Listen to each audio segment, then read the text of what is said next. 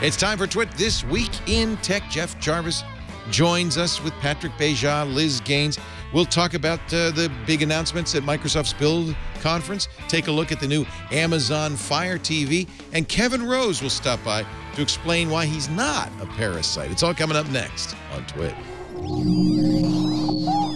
Netcasts you love. From people you trust. This is Twit. Bandwidth for This Week in Tech is provided by CacheFly at CacheFly.com. This is Twit This Week in Tech, episode 452, recorded April 6th, 2014. Kevin Rose, Parasite. This Week in Tech is brought to you by Audible.com. Sign up for the Platinum plan and get 2 free books. Visit audible.com/twit2. And don't forget to follow Audible on Twitter. User ID audible_com. And by GoToMeeting with HD Faces from Citrix. The powerfully simple way to meet with coworkers and clients anywhere. Share the same screen and see each other face-to-face with HD video conferencing. Even present from an iPad. Start your 30-day free trial of GoToMeeting today. Visit GoToMeeting.com. Click on the Try It Free button and use the promo code TWIT. And by Squarespace, the all-in-one platform that makes it fast and easy to create your own professional website or online portfolio. For a free 2-week trial and 10% off, visit squarespace.com. Use the offer code TWIT. And by Jira, an Atlassian product. Jira is the project management solution for teams planning, building, and launching great products. To learn more about Jira and try it free for 30 days, visit Atlassian.com/twit. It's time for Twit This Week in Tech. Hello, everybody. Welcome to our live studio audience and all of you at home. The show where we talk about the week's tech news, and there's a lot of news to talk about. Let's say hello to our panel. Liz Gaines. Now, Liz, do I say Recode now? That's the official name. Yeah, you don't have to pronounce the slash. It's silent. Code. No, you don't have to say that.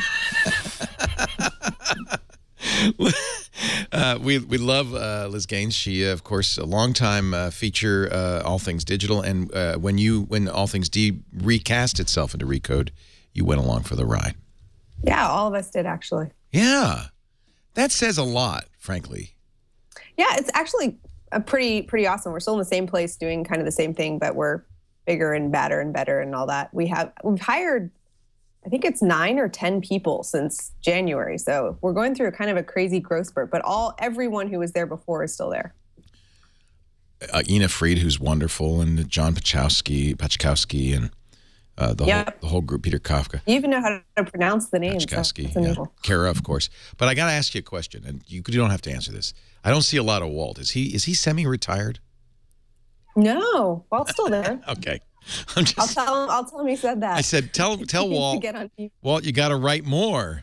You got to get busy. Yeah, I agree. I'd love to see his stuff more. Now he's not restricted by the weekly column. Right. So he should write all the time. I feel like he's just kind of... He says he's going to tell us what it all means about Apple and all that. So look for a column on that at some point. Come on, he's taking it easy. We're talking about Walt Mossberg.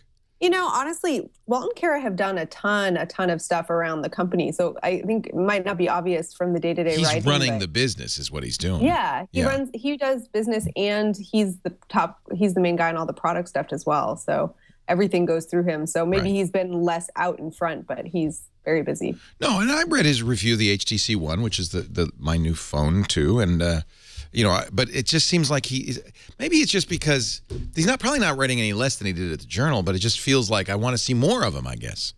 Yeah, I agree. Yeah. I want to see more Walt too. Yeah, more Walt. Boy, Walt, more often. Anyway, we're thrilled to have Liz on, and we got lots of Liz Gaines there at recode.net. Don't go to, I just went to recode.com. It's Nero. Yeah, we're sending them lots of traffic. What? URLs don't matter anymore, right? They don't. Social web. They don't. It's exactly right. Look who's here also from France. Not Patrick Beja. It is me. Hey, how's it going? To give us the European angle on all this. It's going really well. We had a very busy week this week. It kicked things off with Amazon's announcement of their new streaming TV, and I only apologize. I'm going to mention this because U.S. only, right? Well, it's not available for sale in France or Europe, but I'm sure that if you order it from the U.S., you can get it delivered. So Amazon's been pretty good about those things, unlike other companies. You know, it's a Me Too product. It's nothing to get real excited about. It's quad-core Android. iFixit tore it down, and it's a Snapdragon 600 in there, which is not the latest, greatest, but a nice little processor. It's got its dedicated GPU, which means you can game, and that's the biggest difference. Netflix, you know, Hulu Plus, all the usual streaming stuff, and of course, it's Amazon is on there, Amazon streaming. But they really pushed the gaming. In fact, this is $100 for it's, you know, roughly this size. It's like an Apple TV without rounded corners because they didn't want to get sued. And then they also sell for an additional $40 a game controller that looks just like an Xbox controller, only as if somebody sat on it. Same buttons and everything. And there's voice control. Oh, let's not forget, in the remote, there's a microphone, and you could talk to it. Have you played with it at all, Liz? No, I'm actually really interested to see you holding it up because I hadn't seen it except on the demo. You know me. I bought it right away and everything. And did you go to the event in New York? No, I didn't. And I actually don't know where it was. I had it in my head it was in Seattle, but I can't say that I know that. Maybe it wasn't. I don't know. I just thought it was in New York. We had Peter Kafka on during our conversation at the event. He wasn't there either. I said, is Kara there? He said, no. Is Liz there? No. Maybe nobody knew where it was. Maybe that was part of the problem. Seattle would make sense. They made a giant living room with big screen TVs and stuff. I think it was New York because Christina Warren was there. So I think it was probably New York. You know what I'm going to do? I'm going to fire it up tonight, and I'm going to watch Game of Thrones. Oh, no, I'm not, because HBO Go is not on here. Boo. It's, you know, it's not revolutionary. It's not going to be the one that makes everyone convinced that they need a box like this, but it definitely seems like they've put a lot of work into it, and it's fairly easy to use from all reports, and it's very responsive, unlike some of the others that we've seen. And that voice control, that voice search element is kind of so simple that it's almost a throwaway feature, but it is interesting, and it's almost the kind of thing that you wonder, why has no one else done it before? It's pretty obvious, and if it works, it's cool. Others have done it. My Samsung TV has a microphone in the remote. It also does gestures. And as I'm sitting, in fact, it happened last night watching TV, every once in a while a hand will show up on the screen and controls will come up, and I have to go like this. No.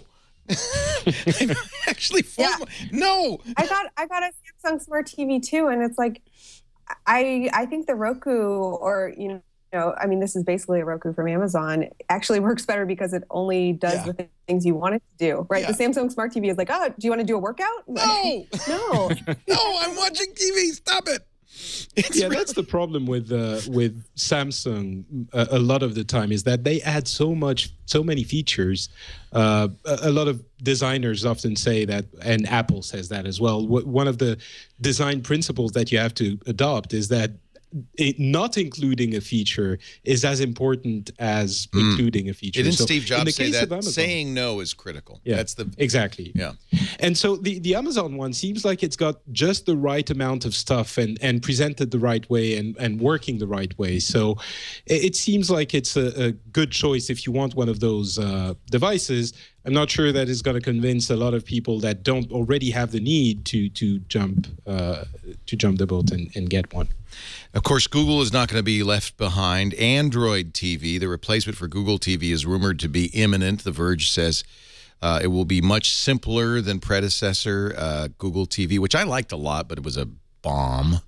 They have some screenshots from a leaker, and it looks very similar to the Amazon Fire TV. It has, of course, it'll have more front and center Google stuff like Hangouts. It will have YouTube, which Roku does not have, although the Amazon box does. This is the real problem. The Amazon box. I can't believe you can keep all that straight. You know what? Thanks to Veronica Belmont. She made a spreadsheet, which she no longer maintains, but has been maintained by the community, of set-top boxes. If you go, I'm going to do it first before I give the URL, but it has every set-top box, and people have maintained this over the years. It's bit.ly/set-top is the short URL.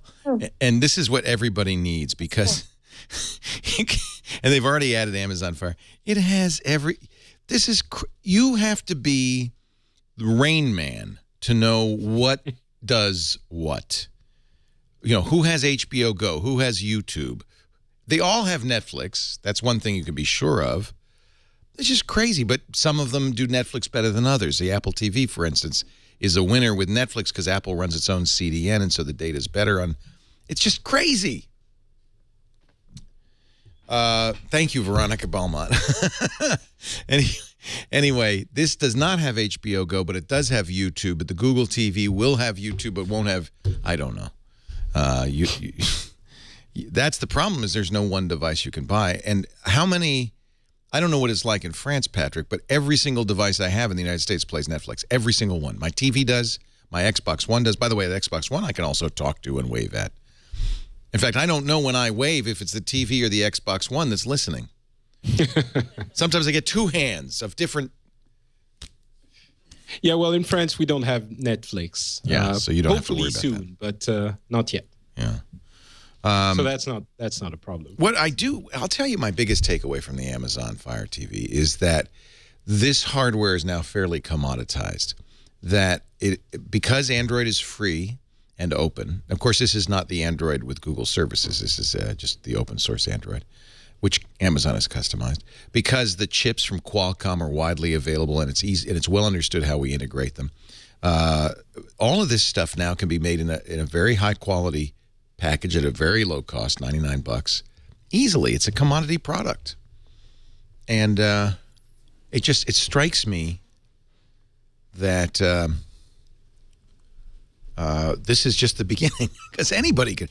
People come to visit us all the time with Android streaming sticks. Oh yes, I have a new Android. I have a new Android streaming stick. There's a million of them. It's kind of a consolidation of the market, isn't it? There's been a lot of slightly more niche products for a while, but now all of the big boys want the TV. We're sort of stabilized in the mobile landscape, and now all of the big boys are sort of seriously taking another look at the TV. And even Apple, who's probably not going to be making an actual TV, they're graduating the Apple TV, it seems. It's not right. It's a hobby, but a hobby they look like they're taking pretty seriously. So it wouldn't surprise me if some of the smaller players in that market start going away slowly over the next couple of years. I think one of the things that's going to happen is at some point, and I know Apple's negotiating hard, and I'm sure it will be fruitless with Comcast, at some point one of these is going to stream live TV. One or all. Peter from Recode said it was his opinion that the content companies wouldn't give it to any one player. They're afraid of what happened with Apple, that Apple would just dominate it. So he says they're all going to get it at once. So you guys don't have IPTV at all in the U.S.? You mean like broadcast? No. Well, because, yeah, in France, the triple play system, I guess, or trend started here with an ISP that was very innovative and still is actually called Free.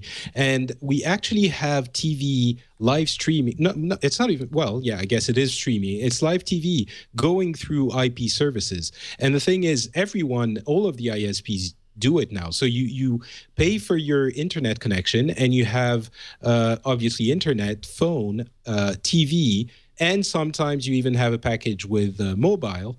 But the point is, the TV services also go through the IP. Now, they're relayed on a special, part of the bandwidth, and they have special servers at each ISP so that you have consistently good quality. But that's something we've had for years, and I'm a little bit surprised it hasn't happened. I'm not. Other countries. And the reason is because you have government-run television, and we have Comcast, Oh, it's not government. Well, there's a big difference. Hey, we're gonna table this conversation. I do want to get back to this. We will. Kevin Rose has joined us, and I want to bring him into the conversation. Kevin, thank you. We'll just keep you for a few minutes. I know you got things to do. First of all, it's great to see you again, buddy. Good to see you as well. Thanks for having me. I was so pissed off when I saw your Instagram post this morning. I couldn't believe it. This is not an April Fool's joke, right? It is not a joke. Unfortunately, I wish it was. So everybody probably knows there have been these protests in San Francisco. People there this week, a protester vomited on the Google or the Yahoo bus on it.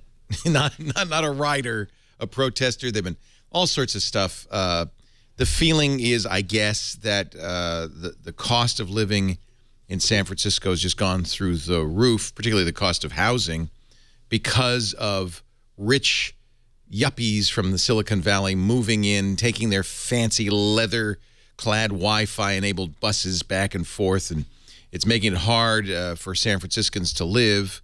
I got to point out the real reason for that is because San Francisco is landlocked. It's actually waterlocked, and it's a small region, and the rules the city has created on creating new housing are so prohibitive that just nobody's building housing. And that's what puts pressure on prices. Nevertheless, there have been these protests, and I'm sad to say, Kevin specifically is now being targeted. So on your, can I show this? You put it up on. Yeah, go for it. Share whatever you like. TechCrunch had an article about it, but I saw it first on Instagram. Parasite, happy face. Already, I'm starting to think this guy's nuts. Whoever put this up. What's with the happy face? This was how big is this banner? That's just a handout. So that was just a little leaflet they were handing out to. But there was also a big banner, right? Yeah, they brought like a 10-foot banner that it took a few of them to hold it up. In front of your house? Yeah, in front of the house. And they were chanting like Kevin Rose is a douche, Kevin Rose parasite. Oh my like, God, Kevin. Stuff. This makes me so sad. Was that a lot of people or was it just there it is. Yeah, how about that one? I'm a snip your balls? What is wrong with these people? Oh my God. Anyway, let me read this. And I want to know what your take is on this. And I'm so saddened. Greetings, your neighbor, and then it gives your address. So they're publishing your address here. A man named Kevin Rose is a parasite. Perhaps not of you, but of us. This is why we are here, to reveal him for what he is. As a partner venture capitalist at Google Ventures, Kevin, you bad man, you, directs the flow of capital from Google into the tech startup bubble that is destroying San Francisco. The startups that he funds bring the swarms of young entrepreneurs that have ravaged. My God, you think they're like, what are they, eating the trees that have ravaged the landscapes of San Francisco and Oakland? Like locusts. With each, there's no more corn in San Francisco, and I ask you why? With each new tech corporation comes a wave of fresh techies who on average earn 4 times more than a normal service worker.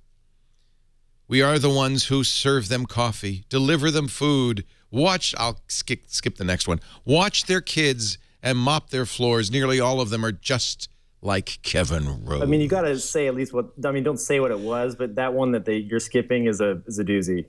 We are the, all right, I'm going to read it out loud. You could bleep me later. If you've got kids watching, cover their ears. We are the ones who serve them coffee, deliver them food, suck their cock. Really? I never got that perk. I'm wondering. That's not something that's offered as a standard perk to startups. I can just tell you that right now.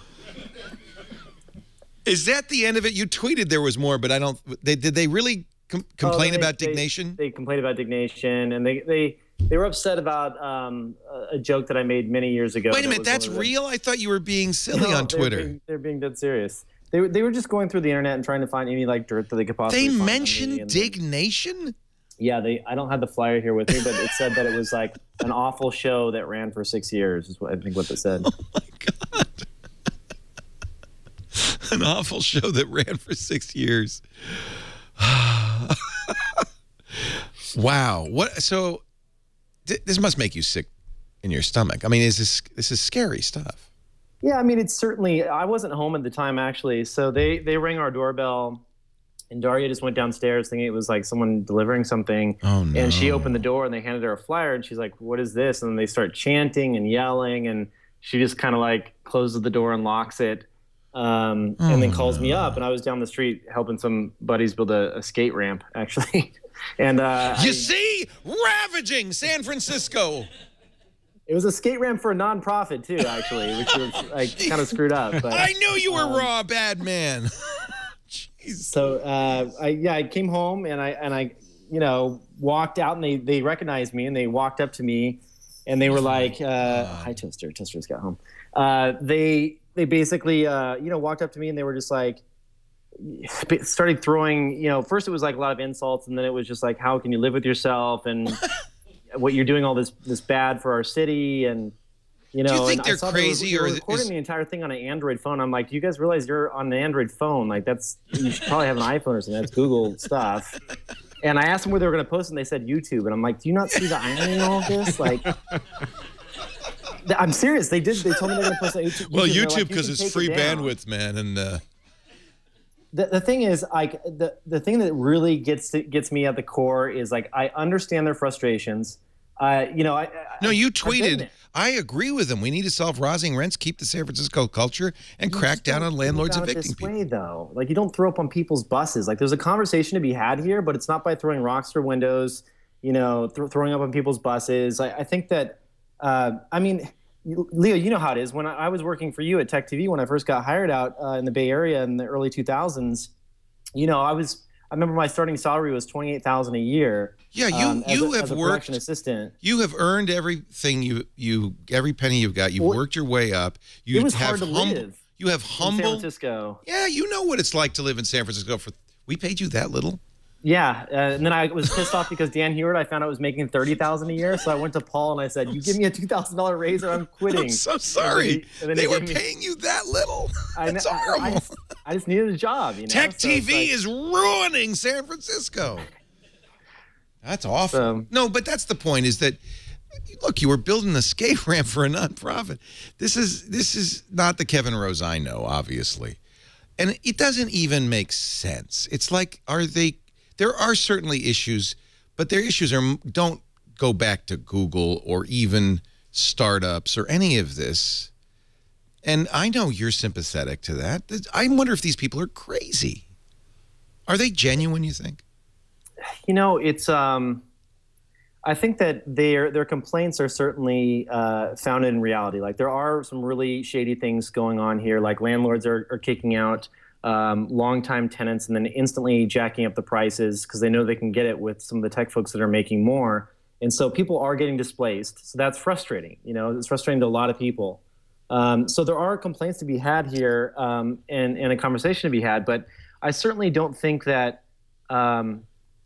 Google and some of these other tech companies are necessarily at fault. I mean, yes, they are bringing in more tech workers, but I think that there's a lot of good being done here as well. I mean, I certainly know what we do at Google Ventures and funding tech companies, and Foundation Medicine is one of our big companies that is working on cures for cancer, and like we're trying to, like, it's not just funding companies for the sake of funding companies. Like, there's a kind of a bigger mission here. Absolutely, and I mean, if you look at, if you wanted to protest against the financial industry, I'll join you.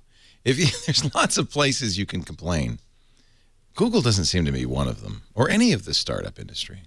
Have you gotten the sense, Kevin, that have you talking about this? Has that made anyone else say that this also happened to them, or is this just a random Kevin Rose targeting? I know it has happened to a few other people.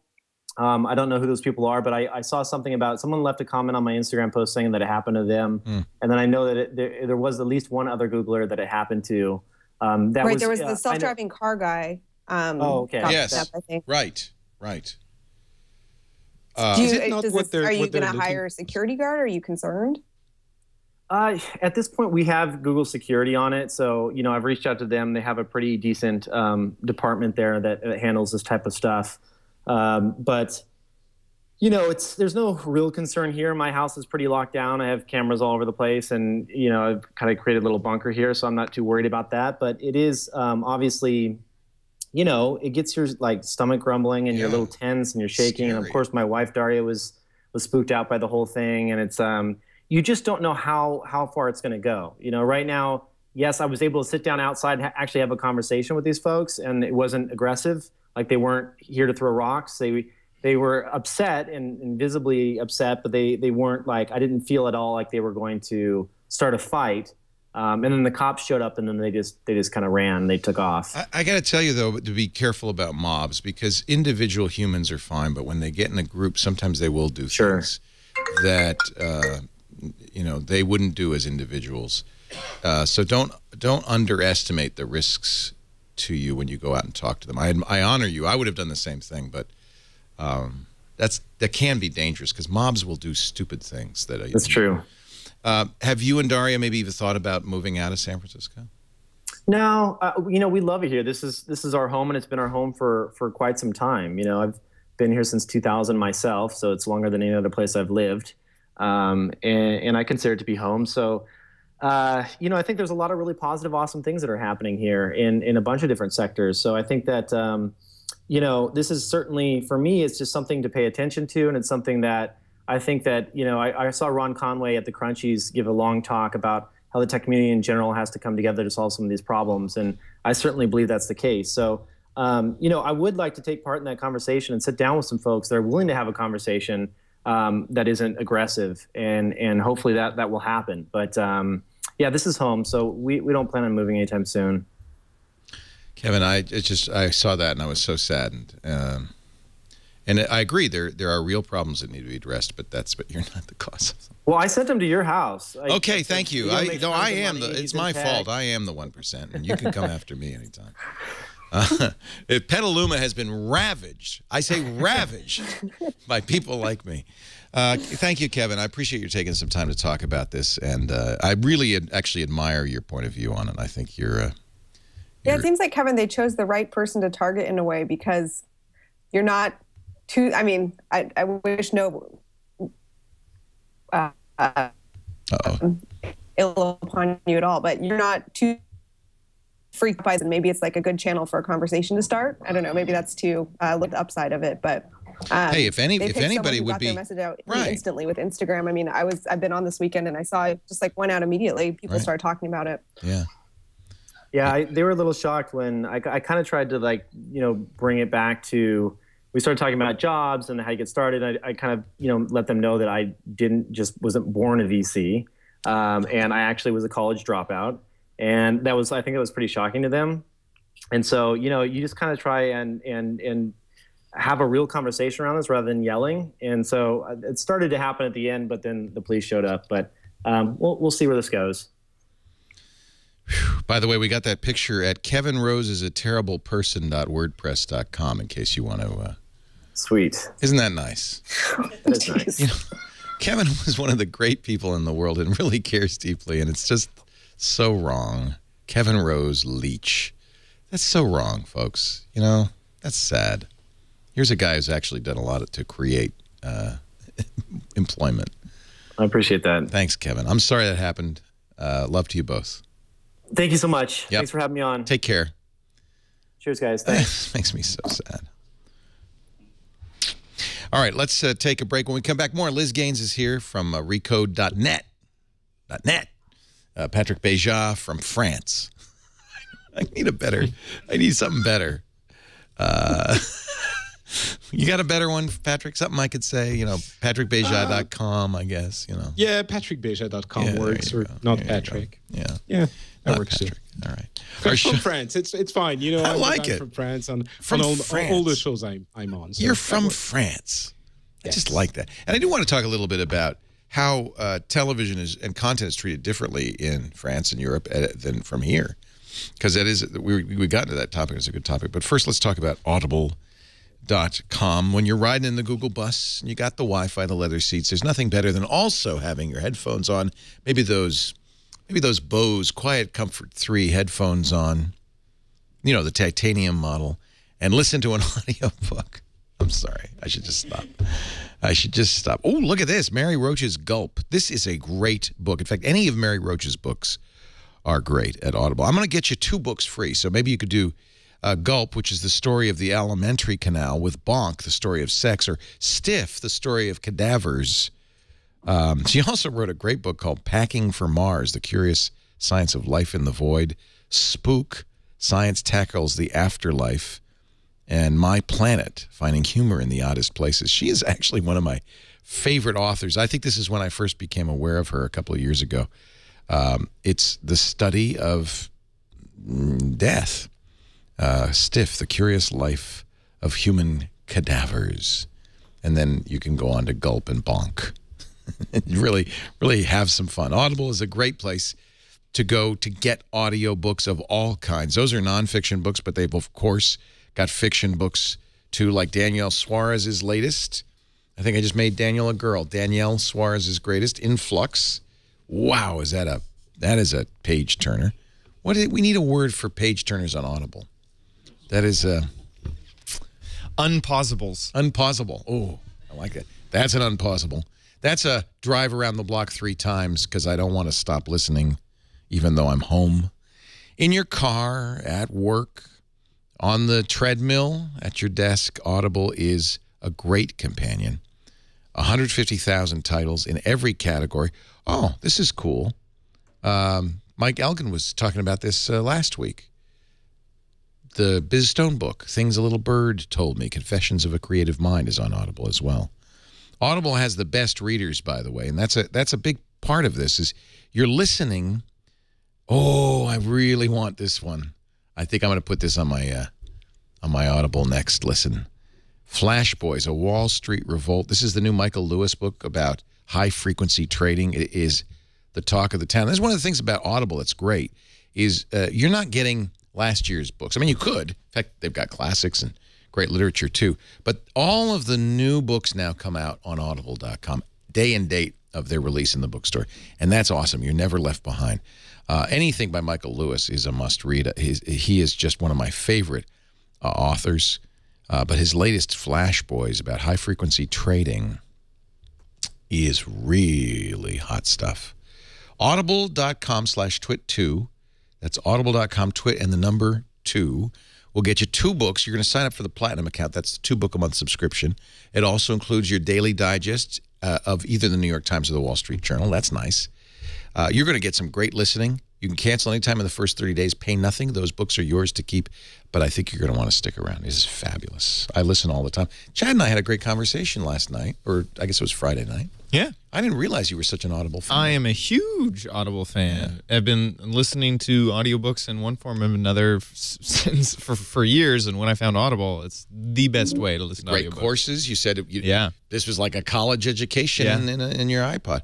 So audible.com/twit2. Try it today.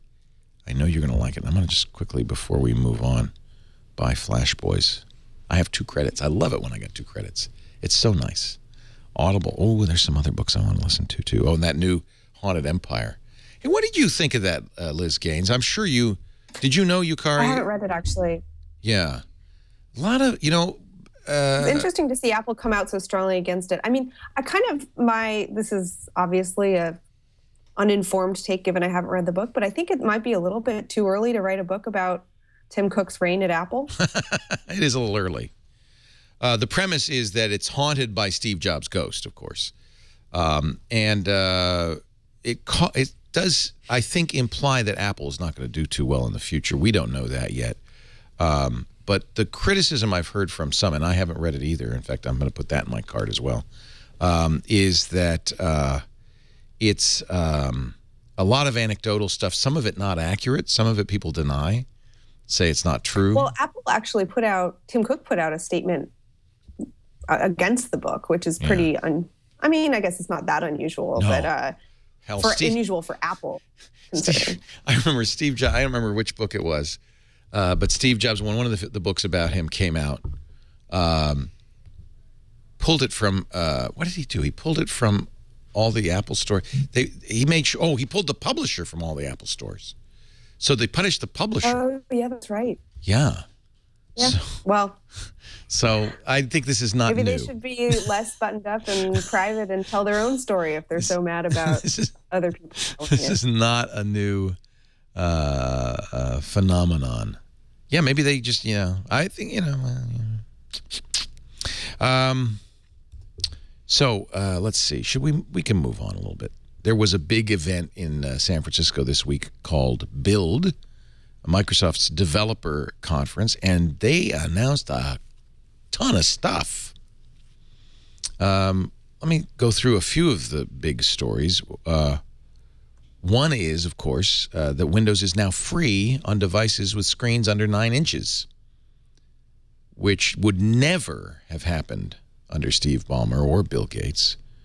In fact, that was the crown. They're giving away the crown jewels. This is a response, obviously, to Android and to get Windows on mobile devices, and maybe to get Windows 8.1 out there. So does that mean, because they're saying phone and tablets, does that mean that Windows Phone is free for everyone? No. So phones... Let's not go crazy here.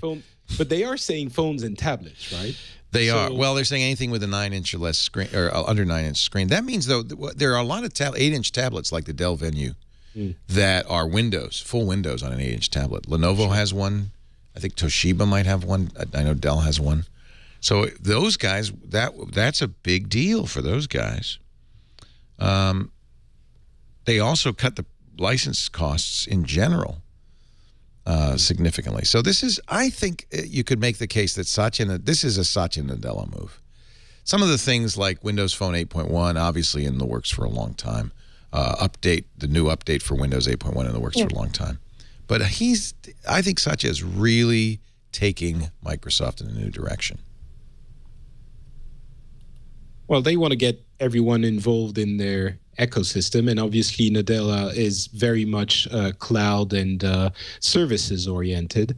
So, and I mean, Windows on these types of devices has not been doing too well. No. So they do need to do something to get it a little bit more popular, and obviously that is one of the things that they could be doing, and hopefully by emphasizing the services aspect of Microsoft, then maybe they can pull people in with cheaper devices that get the juice going on the services. But the sad thing is, I'm not even sure that will be enough. Too late? Too late, you think? I don't know if it's too late. It's not I love my Windows 8 PC. I really love it. I've been one of the few people who actually enjoys Windows 8, but I think people just don't want it. I think you're right. Okay, I'm going to talk about an off-the-record conversation I had with two very well-known Windows watchers who may or may not do a podcast on this network. And what we were talking about, and I don't know why they haven't said this more forcefully on that podcast, but what we were talking about is the idea that what seems to have happened is, for reasons no one fully understands, Microsoft said to Steven Sinofsky, go make Windows 8, and we are going to let you rethink the whole thing, and we're not going to weigh in. Anything goes, Steven. And Sinofsky went off and created this kind of nightmare hybrid of touch and desktop. And not one person at Microsoft, not one person on the board said boo to Sinofsky. Sinofsky's the right guy to do it. He had great success with Office, the ribbon. He was very forceful, apparently, in the way he communicated his ideas. I asked them, I said, well, is Sinofsky that persuasive? Is it like perceived at Microsoft he's the genius? And they said, no, he's just very forceful. Windows came out. Sinofsky was terminated. Ballmer, I think, was forced out as a result.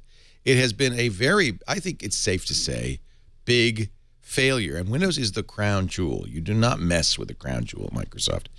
And the real flaw goes back to management saying, go ahead, do whatever you want. Well, there's a key thing which you said right there. You talked about the ribbon and how, Sinofsky was the one who made it. And the thing is, a lot of people still hate the ribbon. Oh, yeah. It is incredibly better than what was before. That forest of menus and everything, but it still has a horrible image. So I'm wondering if, they were getting some feedback, or maybe themselves were thinking, that thing that he's doing with Windows, where not sure that, we don't like it, but we also didn't like the ribbon. And it turns out the ribbon is actually better for productivity. And we need to move in a different direction. So it's easy in hindsight to say, well, obviously Windows would never have worked the way it is now, but they had to worry about the touch interfaces and the tablets and all of that. And they needed to do something radical. So they basically, something that a lot of people said at the time as well, if Windows had not done this, we would all be sitting here saying, criticizing them for not moving, thinking differently, and doing things in a different enough direction. So I can understand definitely why they would leave him free rein to change everything and not hold it back in when they realize maybe it's not, maybe they as individuals don't like it as much. It seems clear that it's why Ballmer had to step down. And I think Satya Nadella was chosen. They wanted somebody inside Microsoft. Maybe they wanted some people outside Microsoft who said no. But I think he was a very good choice because the future of Microsoft clearly is in the cloud, yes? The future of computing is in the cloud. The future of everyone. Yeah. Mobile. Yeah, I think you're getting into trouble when you're talking about giving away the crown jewels, because that's, the attitude that will not allow you to focus on whatever's coming next. Right. Right. So it is a new Microsoft. I think there's no question in my mind it's a new Microsoft giving away Windows. I have to say Windows Phone 8.1 is the first. I've always thought highly of Windows Phone. I think they did reinvent that. In fact, that's one of the reasons I think they let Sinofsky do what he did, is because they said, well, this interface is working really well on phone. Let's try bringing that to the desktop. It's good. It's just late to the party and doesn't have the apps. But Windows Phone 8.1 fills a lot of holes, especially with Cortana, which is the voice activated personal assistant for Windows 8.1. Microsoft has it in a unique position. Apple has Siri, of course. Google has its own voice. Apple's a little hobbled by the fact that it's made the decision, and I think a lot of people embrace this decision, to protect its users' privacy. Unlike Google, they are not willing to aggregate all the data from all the different things they know about you and make Siri better because of it. Siri, a lot of people, I felt like Siri was better before Apple got it. It did more. Apple, can't do a Google. That's true. I mean, Siri was different before Apple bought it. It tied into the APIs of a whole bunch of different services, so it let you do all sorts of things like, plan your whole date for the evening without ever leaving the app. But I think that if you look at the little incremental updates, I'm an iPhone user, and if you look, it's starting to get much more like a personal assistant. And you see that in the voice thing, but it's not just about voice in Siri. It's also about, if you pull down your screen, it'll tell you things like how many meetings you have that day, what the weather's like. And it's becoming more and more kind of useful in doing that, kind of like anticipating your needs rather than waiting for you to search for things, which is where Google is going. And it's a better experience in a lot of ways, as long as you're willing to let your phone know where you're located and look at your calendar and stuff like that. But you've already done that if you're using an iPhone. Yeah. What Apple doesn't have that Google has is your search, your email. No, that's your true. YouTube choices. And Google, and Microsoft is saying what they have is your Xbox, and they have a lot. They're better positioned than Apple. I think. To tie into. See, Google. I'm looking at my Google Now cards. It says how long it's going to take me to get home.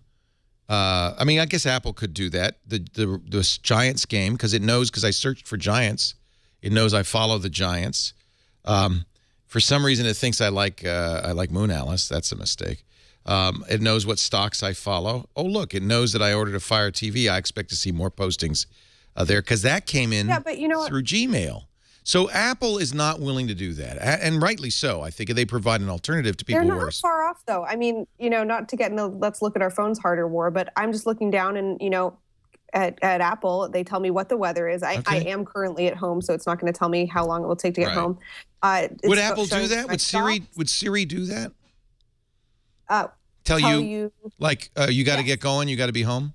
Yeah, in fact, it says tomorrow, your calendar looks clear in the morning, but you have 3 events scheduled. The first one starting at 12 p.m. Okay. But that's your calendar. You get, and you explicitly gave it permission. I think Apple's going to be hobbled because I really think that they don't want to go so far. Google's willing to go to any length. In fact, they just updated their the way that logging in to your Gmail works on your iPhone. I'm sure you knew this, Liz, but now, since you use the iPhone, but now because you're logged into Gmail, you're logged into all the other Google services. You know, you don't have to. No, Google's making itself much more of a package deal than it was before. Yeah, and then of course they're saying, and we're going to aggregate all of that information. So when you watch a YouTube video, now we associate it with your account, whether you knew it or not. It doesn't bother me, but it bothers some people. Yeah. I mean, I understand that I'm doing a trade-off of privacy for convenience everywhere in my online life. And I also have an Android phone. And by comparison, I think that there's a lot of things it does a lot better because it's a more cohesive experience. It's not as all these discrete apps split out from each other with no knowledge of what the other ones are doing. Well, and my point is that Microsoft is better positioned than Apple to do this because they have Bing. They have enough. Yeah, if you really live in that world, if you're really a Microsoft you have to be a Windows. Yeah, I agree. I was impressed. I like Cortana. Cortana is the name of the personal assistant, the voice. She's got a good voice. In fact, she's got arguably a better voice than either Siri or Google because some of the speech is pre-recorded actual voice. Some of it's synthesized, some of it's not. It's a little disconcerting when you listen because it's the same voice, but one sounds more synthesized. But it doesn't. Yeah. It's okay, but it doesn't feel like, oh, that was the virtual assistant I was waiting for. It's good. It's nice that Microsoft is getting in on that game as well. But what I felt was really interesting in all of those conferences was, I guess what Microsoft does best is ubiquity. And, they made a lot of noise about the fact that you'll be able to develop apps that will be, they're unifying the binaries. That's a huge thing, too. Yeah, exactly. That's, Windows runtime will run this, will be the same across all its platforms. Including Xbox, and they're going really, really wide with this. Yeah. And they're even they're announcing availability in the car. There was even a leak about Windows for devices where they were talking about, I can't remember, coffee mugs and just wearables in general. So it seems like I think that Nadella is going to get the credit for a lot of the changes that are going to be happening this year, but it feels like a lot of those have been in the works for the past couple of years when, Windows 8 first came out. Yeah, he's only been on the job a few months. He obviously didn't have anything to do with Cortana, but yeah. Nevertheless, I do think that he is more willing to say, on the iPad announcement, he said, give me my iPad. Never, you would never, Easter Bomber, say that. He stomped on an iPhone, stomped on an iPhone at an all-hands meeting a couple of years ago. Yeah, the release finally of the of Office on iPad, that probably would have still taken a little bit more time. Nadella is putting his stamp on it, and I think it goes along with things like getting Windows Phone 8.1 up to parity with iPhone and Android phone. You can ask, one of the things you can tell this is where Microsoft has a little bit of an advantage. They own Skype, so you can say, call my mom on Skype, and it will not only open Skype, but call... it has your Skype contacts. It'll call her. They did a deal with Facebook. You're going to get similar kind of functionality with Facebook. Cortana scans the email on your phone. See, Microsoft's been really careful. They're going to have to stop doing the Scroogle campaign because the Gmail man, they read you. It's over. It's over. Cortana scans the email on your phone, recognizes items like flight schedules and other reservations. So she will remind you, hey, time to leave for the airport. I know you're going. But it's not to sell you. It's not to show you ads. So. Oh, so that's okay. Well, that's their argument with Scroogle, and it's also, I'm sure, the people who do the Scroogle campaigns don't talk to the people who develop Cortana. But well, they may, because Mark Penn, the guy who did the Scroogle campaign, has been promoted at Microsoft, and is now in charge. What is Penn in charge of? Digital he's like in charge of strategy, I think, at Microsoft. So. He's executive vice president, advertising and strategy. And you were saying earlier, is it too late for Microsoft? I don't want to say it's never too late, but we have a tendency in the, consumer space as consumer space watchers mostly. I mean, we do a lot of enterprise. It's very important, but we have a tendency to underestimate a little bit how important and how big Microsoft still is in a lot of places. And I really don't think it's too late for Microsoft ever. You know, they're so ubiquitous and have such a big presence in some of the spaces that matter, that it would take a much longer period of screwing up for them to be out of the game. Now they just need to. But they're spending so much time on idiotic things, right? Like, why are you spending your time on Scroogled? Why are you spending your time on not releasing Office for iPad? That's the old Microsoft. I think we're seeing a kinder, gentler Microsoft. Yes, but you can't get ahead of your competition if you're just internally messing things up like that, where you're putting your focus on things that are totally not improving what people actually like and use and want to be loyal to your company. And I'm thinking Satya Nadella came in and said exactly that. Probably, but again, let me take the other side of the argument. You're just coming out with a tablet computer with a brand new system, with a brand new OS. It does look very strange if the next day you come out with the Office on the iPad and you don't have the touch version of Office on your brand new system. So I'm not saying it's the right choice, but I definitely understand why they wouldn't want to come out with Office on the iPad immediately. Yeah, and I don't want to say that other companies don't do stupid stuff, right? Like, I mean, Apple is so pissed off about this whole Samsung patent thing that they're allowing like their internal emails and strategy from not that long ago, just from like a year ago, to be exposed in court. Like, I mean, companies do really, really bizarre things. Well, I'm very curious. I know. How much did they talk about Surface at Build? I didn't see any mention at all. Maybe I just missed it. There wasn't a lot of it, I think, except for the runtime, the universal which is good runtimes, yeah. but which is great. But that's for everybody. The fact that you can have, well, I guess that's not Surface, but the Windows Store applications on the desktop. There's a lot of stuff happening in there, but yeah, I think that what he's been saying, what Nadella said when he announced the iPad version of Office, was that there was going to be a number of announcements in the next few weeks, and Build is part of that, of course. But I wouldn't be surprised if we heard a little bit more specifically about tablets in the near future. I wonder. I'm going to maybe read the tea leaves and say maybe they're backing down on the hardware. Who knows? Would be surprised. Yeah. It would be, well, I asked this mythical couple who don't or may or may not host a podcast on our network, why doesn't Microsoft just say, we blew it. 8 was a mistake. We're going back. They don't need to. They're making 8 into 7 now. Well, that's what Paul and Mary Jo said. They can't because all the developers would go, that's it, I'm done. Too many changes. What do people need now in 8 in order to accept it? The start menu, and they're bringing that back. You can boot to desktop. You have the start menu. You can run window. You can control everything with the mouse, including Windows Metro style applications. You can put them in a window on the desktop. 8, as Sinofsky conceived it, is pretty much gone. I think it's safe to say. Liz, you cover mobile on Recode, and of course you have the mobile conference. What do you hear about Nokia and Microsoft? They said, what, next month, maybe? Yeah, it's coming soon, I think. Yeah. That's going to change. I think Patrick's right. That is going to change things. Maybe we are waiting for the other shoe to drop here. We'll give it some time. Okay. I mean, I look forward to seeing how those things can come together in a useful way. I think there are still, smart people who have a lot of experience selling phones who are trying very hard to make something interesting. Yeah. But yeah, I mean, even, in the course of defending Microsoft, we're talking about how Cortana is just catching up, right? So there's more to be done.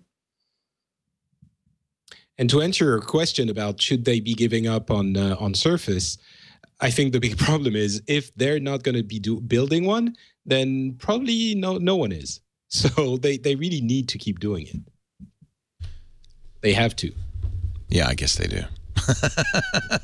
I think Nokia actually has some great products, and the camera is phenomenal. And now that I've seen a One, I'm thinking maybe we don't. I was saying for a long time they should just abandon Windows Phone, go Android, because I want to see that hardware with Android on it. Maybe we don't need to.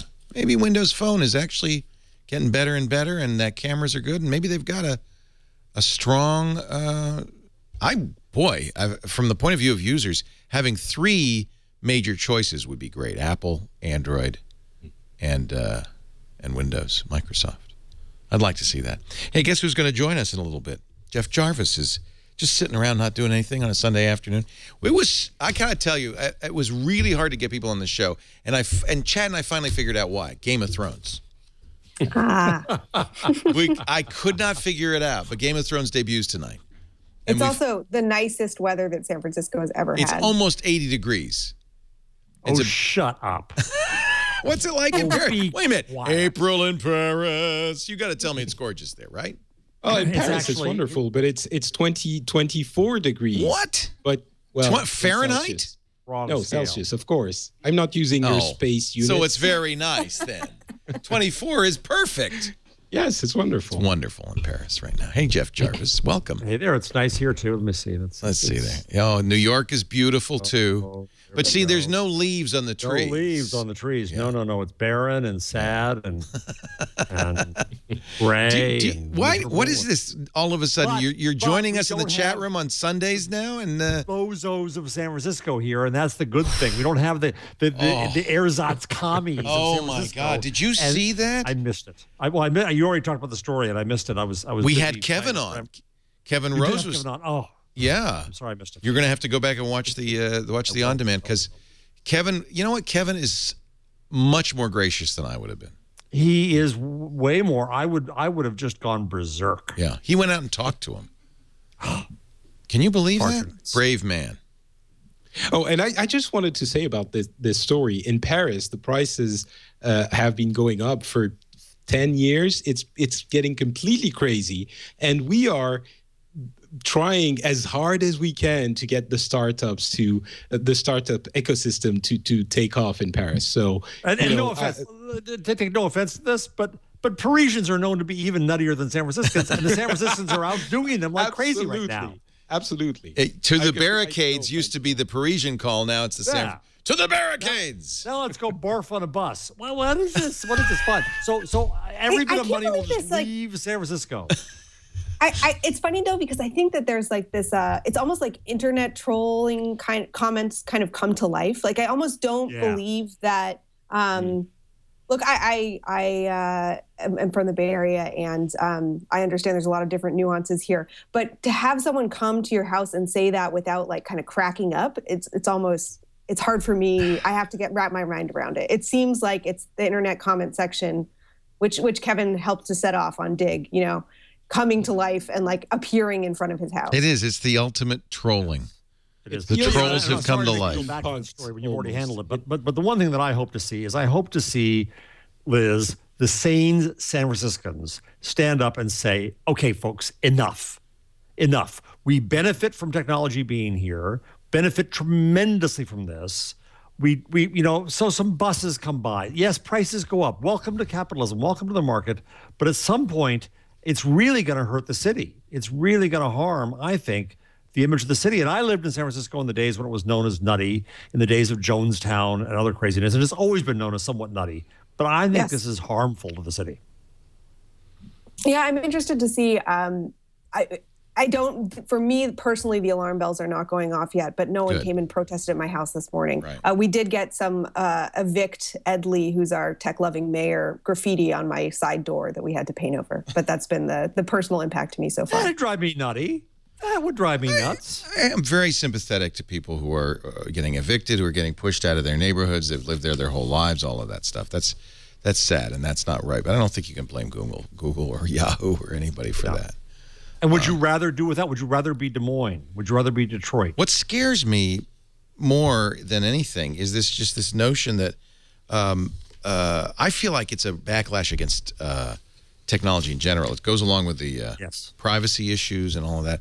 I really fear that there may be a Luddite backlash in the making, and that scares me because that would not be good. I don't want to. I think you're right, Leo. I think there's two things going on. I think one is a technology backlash, and the other was an economic backlash. Right? There is a technology 1% being created.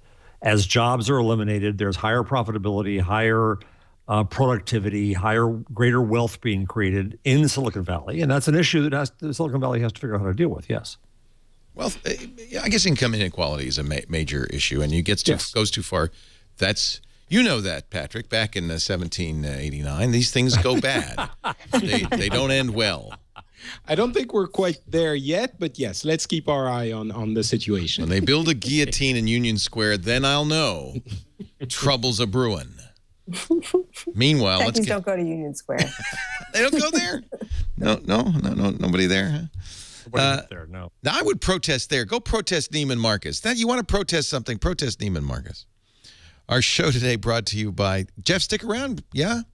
Sure. Can you give us a minute? Let's talk about. I was just going to go out for a healthy walk. I'd rather be here. Wait with you. This is so much better than exercise.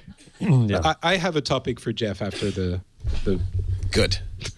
Patrick is going to give you a topic to expound upon.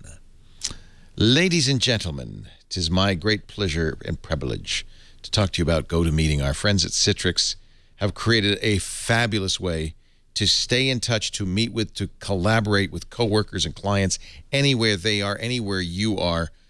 It's so important to build a strong relationship with your team, I should say. Meet and collaborate with coworkers and clients on a regular basis to brainstorm, develop quality ideas and solutions. You got to do it in a meeting, but you don't have to all be together. With GoToMeeting, you can get everybody in the same room, in effect. You're on the same page, sharing your screen. You're seeing each other face-to-face over GoToMeeting with HD faces. It is fabulous. And look at this. This is really cool. If you're using Google Chrome, you can now use GoToMeeting free. Video conference with up to 3 people, no sign-up, no download. They're always trying new stuff at GoToMeeting. I'm wondering if this is using WebRTC. We got to check this out. This is really cool. It's so easy to use GoToMeeting at your business. You can sign up for 30 days free, get the full thing, as many people as you want, as often as you want. It's no surprise this is like the choice in business for meeting. Visit GoToMeeting.com, click the Try It Free button, and use the promo code TWIT, G-O-T-O, meeting.com, the Try It Free button, right there, promo code TWIT. And take advantage of this really great deal if you're using Google Chrome to use GoToMeeting free for up to 3 people. That is awesome. GoToMeeting.com on mobile, on iPad, on iPhone, desktop, on laptop, on Android. It's all there. All right. Patrick Beja is here, not Patrick on the Twitter. PatrickBeja.com. Liz Gaines from, I always ask you, Gans or Gaines? Which do you like? Gaines. Your dad uses Gaines. Rhymes with brains. Gaines rhymes with brains. That's the answer you gave me last time from recode.net. And I've mentioned it before, but I go back a ways with Liz's dad, Stu Gaines. And that's right. It's nice to work with his daughter.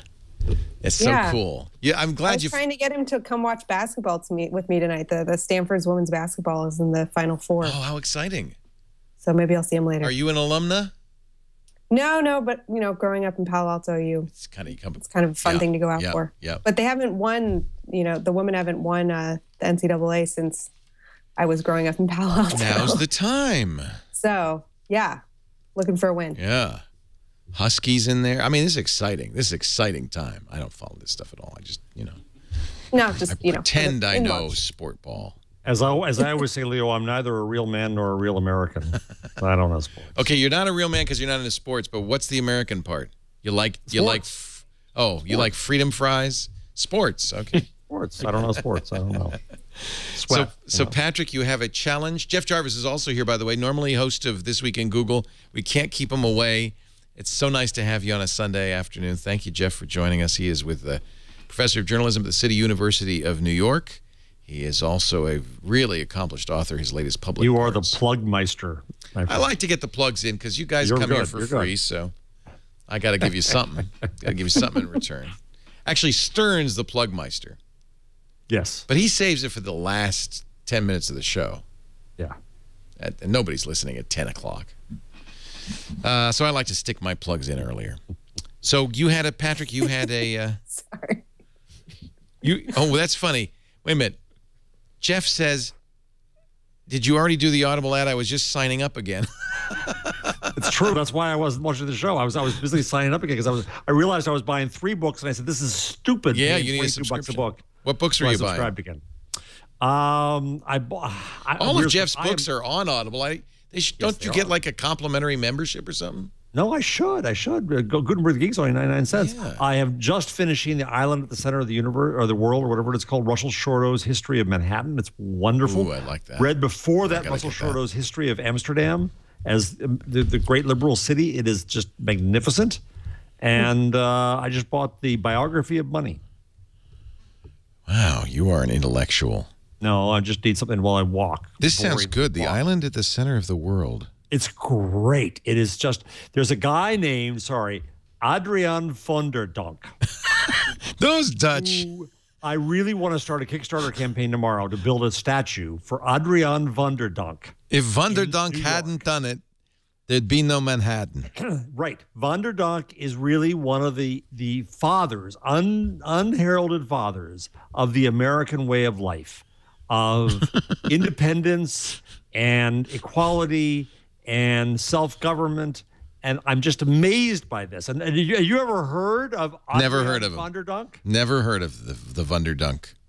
Mr. Van der Donk is amazing. So I'm inspired by Adrian Van der Donk. Right now, across America, people are going to Wikipedia to find out who the hell is Adrian. Or just get that book. Just get that book. It's good. It's very good. And so it's very good. I listened to the whole thing on Audible. I'm at the last exciting minutes, just as the British are about to take over Manhattan, and I'm rooting for the Dutch to win myself. Sorry. Spoiler alert. So, Patrick, you had something to pose, Jeff. Yeah, I just wanted to gloat a little bit and also get Jeff's take on this topic. You're aware, I'm sure, of the European Parliament passing very strong net neutrality laws this week. Good topic, Patrick. Thank you. I thought you'd like it. Tell me what they did, because I did not know this, being a provincial American. So basically, the European Parliament had a very important vote on net neutrality. I believe it was this week. Yes, it was. It was this last week. Yes. It was. Yeah, last week, obviously. Sorry. Nelly Cruz. Nelly Cruz had a somewhat semi-controversial text before the parliament, but then a number of very active left-wing parliamentaries just swept in and changed it completely, changed the text, passed a number of amendments that makes this text very, very makes the text very net neutral in the sense that we as techies would think of it. There are very very few exceptions, no special services that were a big point of contention in the text that would have allowed the ISPs to create special channels for certain deals that they would want to make. All of that is gone, and what remains is a text that makes it that enforces net neutrality in all of Europe.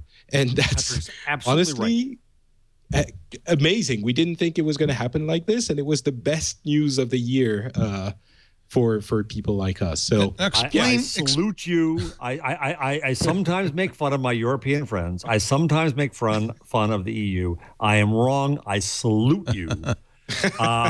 Excellent legislation. Yeah, as Patrick said, the law came in when it was done with all the EU politics, had a lot of exceptions.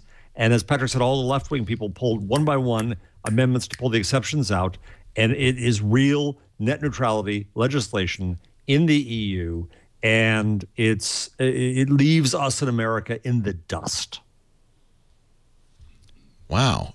Now, tell me a little bit, because I'm ignorant American. This has the force of law everywhere in the EU? Like everybody has to adhere to this? What is the enforcement? How does it work? It needs to be adapted to each country, but essentially, yes, it has to be adapted in every country that's a member of the Union. So it has force of law. And it comes in opposition of certain rules that people were thinking about putting in place to counteract Netflix coming in France, for example. There were a number of those special services that people wanted to implement. But yeah, it's essentially law within the next few months, unless something incredible happens that I'm not aware that could happen. It is now law in net neutrality as we think of it, and that's very important because a lot of people have been starting to sort of, to try and rebrand net neutrality, to try and say, yes, okay, you need to be neutral, but if you have this case or this case, then you can make exceptions. But that's not the way the law was passed.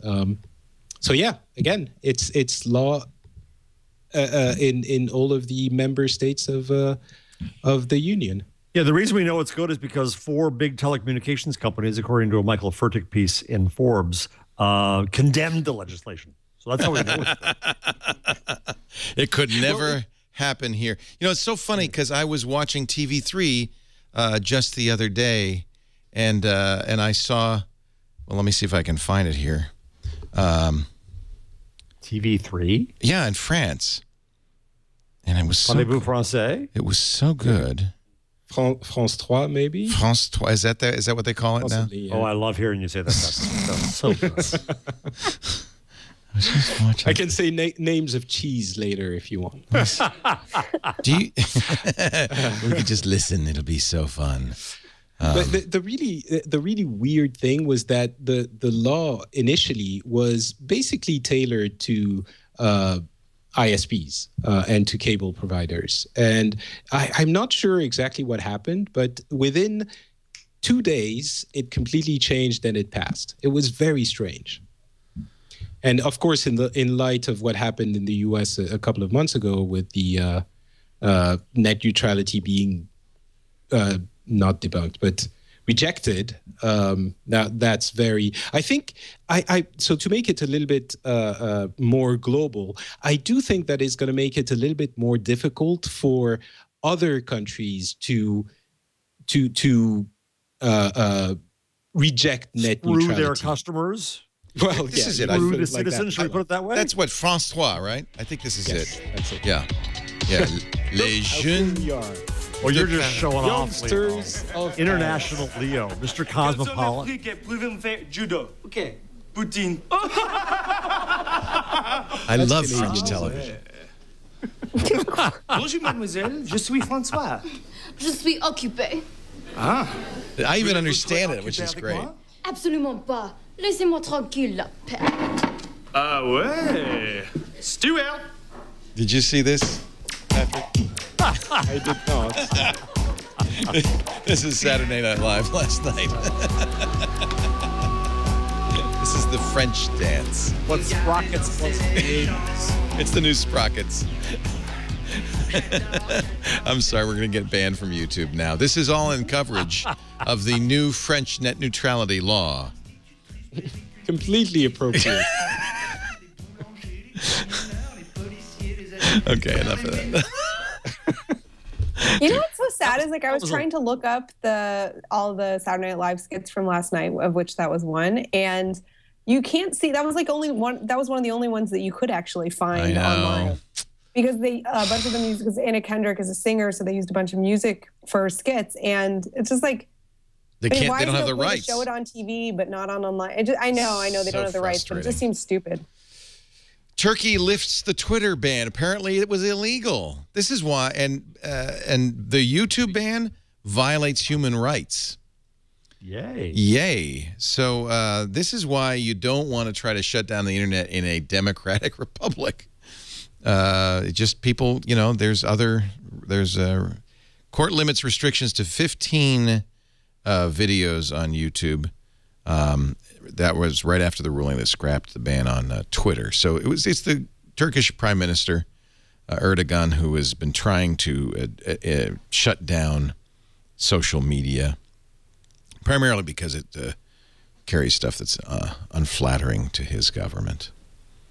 And he was coming up with there were some great memes online, pictures of him with ridiculous statements of his about the net and Twitter and how Twitter is evil and awful.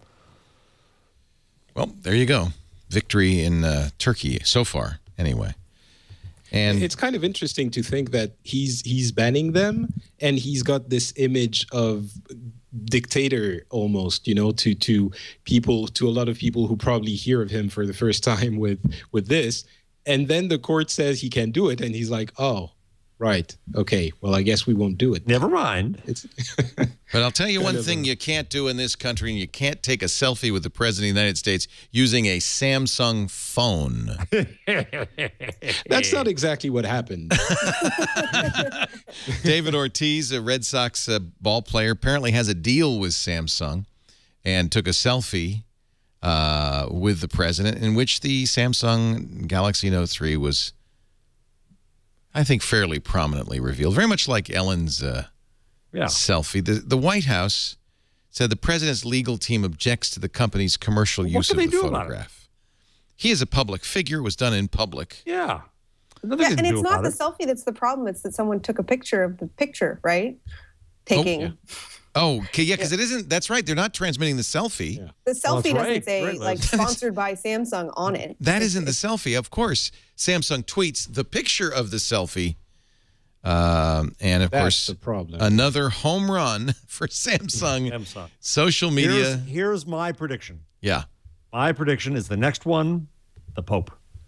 Oh, I think we can arrange that. Yeah, I think it's going to happen. I know the Pope's tech guy. Samsung's heading to Rome. I'm betting on the Pope. So the video, here's the video of the scene at the White House. Looks like it might fit him better than me, though. Ortiz gives Obama his own Red Sox jersey, and then whips out his conveniently placed Samsung smartphone. Big Papi selfie. Big Papi's, you know, that Note 3 looks kind of small in Big Papi's hand. That's the guy that phone was designed for. I think they made the right deal on that one.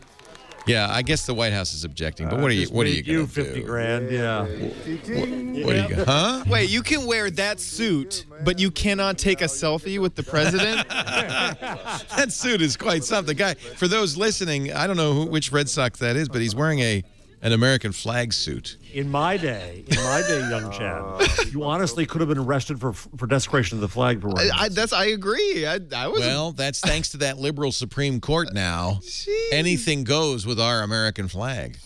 Hey, speaking of SCOTUS, of course, it was this week that the Supreme Court entirely disenfranchised all Americans by saying there is no limit to the amount of money you can donate, a corporation or individual could donate to. You're limited per candidate, but you're not now limited in total. You can donate to every damned Republican across the country, should you wish. Or using a variety of different PACs and interest groups, and you can just go. The sky's the limit. Go have fun. Knock yourself out. What do you think of that, Jeff? Let me just ask Jeff Jarvis off the top of his head. What do you think of that? I agree with Larry Lessig that money is unbelievably corrupting to our legislative and government branches. Yeah. I believe it's the root of our mess. I don't think the companies are people and have rights. However, at some point, in a media economy that's built on buying TV time, artificial limits are difficult to put forward. So I don't think the solution is trying to limit the money. I think the solution is not having 5-year campaigns. But I don't know how you do that. I do feel like we're on our way to a plutocracy where the rich get to buy Congress and buy. Yeah. But there is a solution to this, and there's a tech angle to this, frankly, which is why I bring it up. There is a solution to this. Really, what they're buying with all that money is votes. They're buying ads. They're buying influence. But ultimately, the voter still controls who's in Congress. And I think the internet offers a real alternative to making your decision about who to vote for from television commercials. So so maybe now there is no limit on. But here's the question: the amount of money you can donate to a campaign. But folks, there is an opportunity to figure out who you like and who you don't like by going on the internet and doing your research and then voting. The key here is, to me, we're only going to end the hegemony of television in this country. I mean, it doesn't happen in Europe because you are limited in what you can spend on campaigns, and the campaigns are short. So once again, I salute Europe. But in this country, Mark Andreessen was talking about in Twitter. He went off on another Twitter rant, saying, well, but don't even poor people all have one vote. So how do they limit this? But clearly there's money spent that has an impact on opinion, that has an impact on everything. The question is this: the first person who's elected to, let's say, Congress by the internet without television, that's when the revolution starts. Right. And we're nowhere near that. We are nowhere near that. Everybody still gets elected by television. But if you could possibly use the internet to get elected, that makes the internet an equally powerful tool. And don't. So what you're saying is that we need the Justin Bieber of Congress. Well, you could make the case that. Well, we don't forget we had Gopher from Love Boat. We're probably to say in this country, and Sonny Bono. So what the heck? But then again, you have a head of state who's having affairs around, and nobody thinks it's a big deal, which I think is pretty cool. Francois Hollande for Congress. Yes, that's what we're managing to achieve. Yes, you should be proud. Proud. We are. I would just say, I know a lot of techies, it's very fashionable among geeks to say, oh, your vote doesn't count. You're participating in a corrupt system. I'm not going to get involved. Your vote does count. If you think it's a corrupt system, vote. Because if you don't vote, guarantee you, it will be a corrupt system. And you know how much it counts? It counts exactly as much as everyone else's. Yeah. That's the idea of the thing. So yes, it does count. Yeah. And this from a Frenchman. I thought it was interesting. What was the story about? There was a French story, wasn't there, Chad? People were scandalized by some form of nudity. I don't remember this at all. And then I was talking about liberté, and she's bare-breasted, but the French didn't. What was that? I've forgotten now. Was this a text story? Yeah, well, it might have been a text story. I don't remember this at all. Anyway. Chat room? Just edit this part out. This is where the senility finally happened. Bare breasts. No, it wasn't bare breasts. It was something else that the French were scandalized by, and I thought this is odd, given that liberté has been naked since 1789. Oh, I see. Oh, we have no problem with bare breasts. Well, I thought so. Maybe it was just a dream. I don't think so. It was a dream I had. Are you going to, speaking of Game of Thrones, right after Game of Thrones, all of Silicon Valley will be watching a show called Silicon Valley. It debuts tonight. It's kind of Game of Thrones for geeks, actually. Liz, have you guys... Oh, it was the strap on the shoulder. Thank you. Thank you. It was the controversy. We were talking on Mac Break Weekly with Andy and Nako. It was the controversy over the altered, Delacroix's altered... Not Delacroix. See, now, again, and then you found $10, right? It's the painting. Remember the painting that he was talking about in the Boston Public Library? Back to Silicon Valley. Cultures are weird. Culture's weird. Chat room, back me up. Anyway.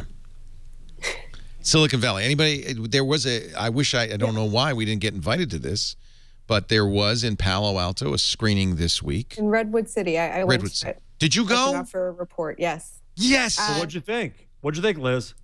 I laughed. I have not a great track record for knowing what will resonate with a larger audience, but it was very funny. So the premise is it's a group of guys, all guys, who one of them has an idea and they live together in a startup incubator / hostel kind of thing. And he has an idea that turns out to be technically significant. And in the first episode, his company wants to buy it from him, or a VC that's modeled on Peter Thiel wants wants to invest in it. So like the drama is actually the drama of running a startup. It's like, should we take the money? The second episode is all about like, can we involve the guy who's not really contributing to the project? How much equity should he get? So does that have large mainstream appeal? I don't know, but it's really funnily written. Mike Judge did it. He did Beavis and Butthead, but more importantly, Office Space, which is to this day the classic on life in a cube farm in a tech company. Yeah, and he gets it too. There's not like a lot of lines that fall really off. See, that's good. He doesn't have a lot of yeah. That's good. There's definitely the doctor pitching you the app as he's giving you your checkup for your anxiety attack, which has happened to me. Not for an anxiety attack, but my doctors have definitely talked tech with me. What app would you recommend for? So Nellie Bowles was there from Recode, and she wrote an article worthy of Gawker. I want to congratulate Nellie on this.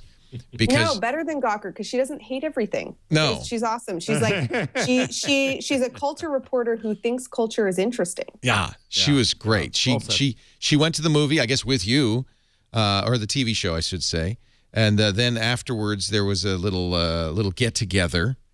This is at the Fox Theater in Redwood City, and she says Elon Musk was there. This is hilarious. He says, the truth, it's stranger than the fiction.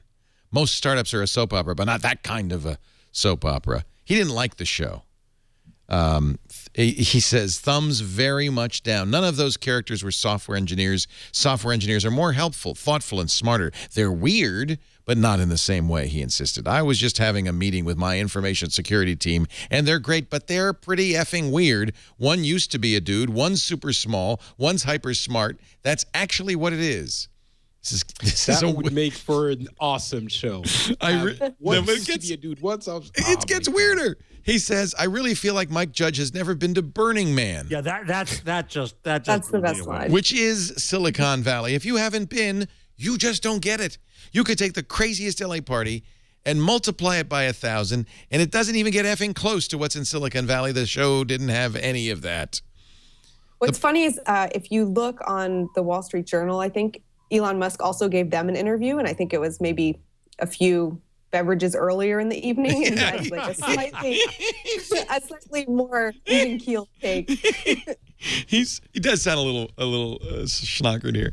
The parties in Silicon Valley are amazing because people don't care how they're perceived socially, which I don't think Mike got. See, if you read it like that, it all makes more sense. Hollywood is a place where people always care what the public will think of them, and this show felt more like that. I lived in Hollywood 12 years, and I've never been to an effing good party.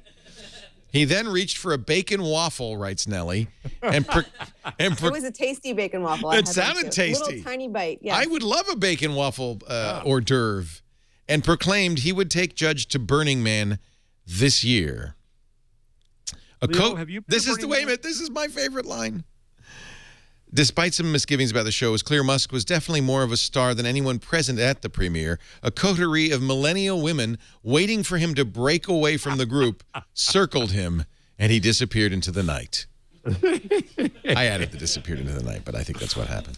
It's true. He was definitely the biggest star there. And that includes all the people in the show because they're kind of like, they play the nerdy guy in every other movie, and they just brought them all together into one show now.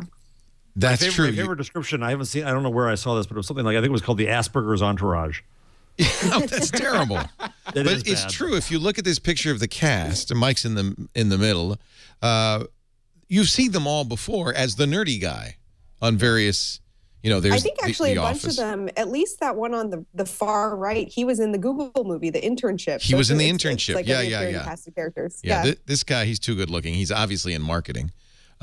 This guy, he was in The Office, yeah. The guy in the brown shirt was in the right. Yeah. So, and this guy looks familiar. I don't know. Anyway, and you got your token Indian Yeah, he was guy. in Freaks and Geeks. Freaks and Geeks, thank you. Loved that so show. Leo, this I should know this about you. I should see it on your bio. Have you been to Burning Man? No.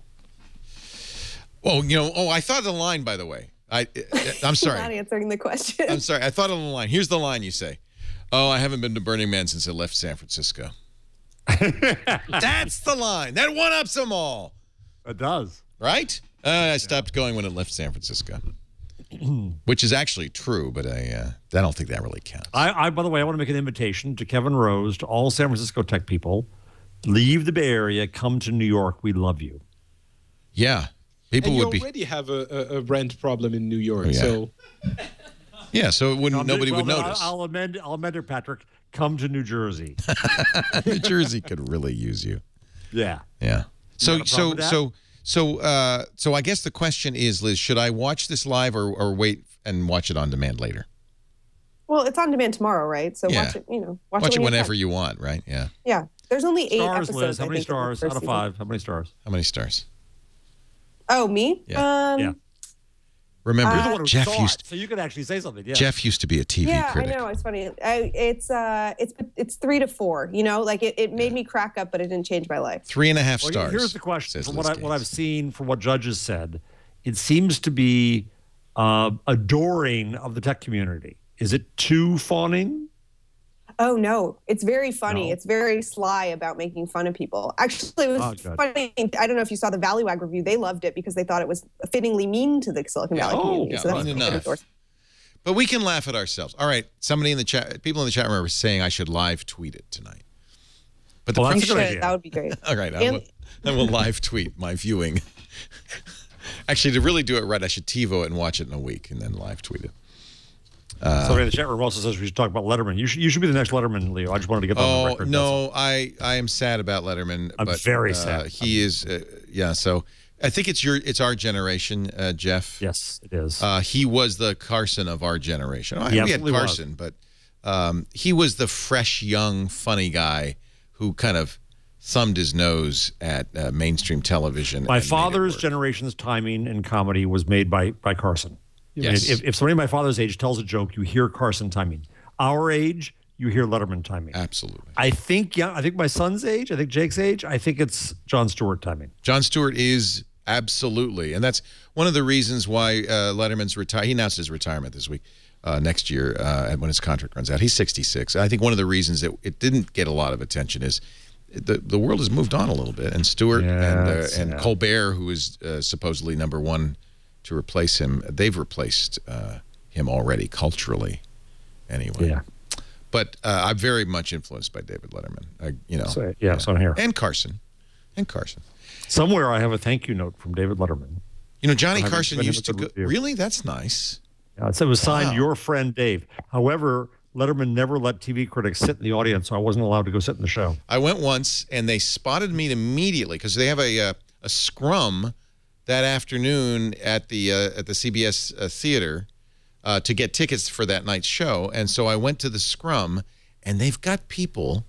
It's really interesting. They've got producers walking around in the group because they they talk with you, and then if you're fun and interesting, they give you a ticket. You have to earn a ticket. So they're talking to everybody, and this guy immediately said, "Oh, hi, Leo. Here's a ticket," and they put me way up in the balcony. If you're in the business, first of all, the fact that he even knew who I was blew my mind. But I think that's his job, right, is to spot industry types and put them in the balcony because they want real people who are going to go, "Hey, David, I love you," in the front, right? Where you can. So I am way up it, but it was fun. It was great to see. I got to go to a Carson too. Wow. Really amazing. And I'm not talking Carson Daly.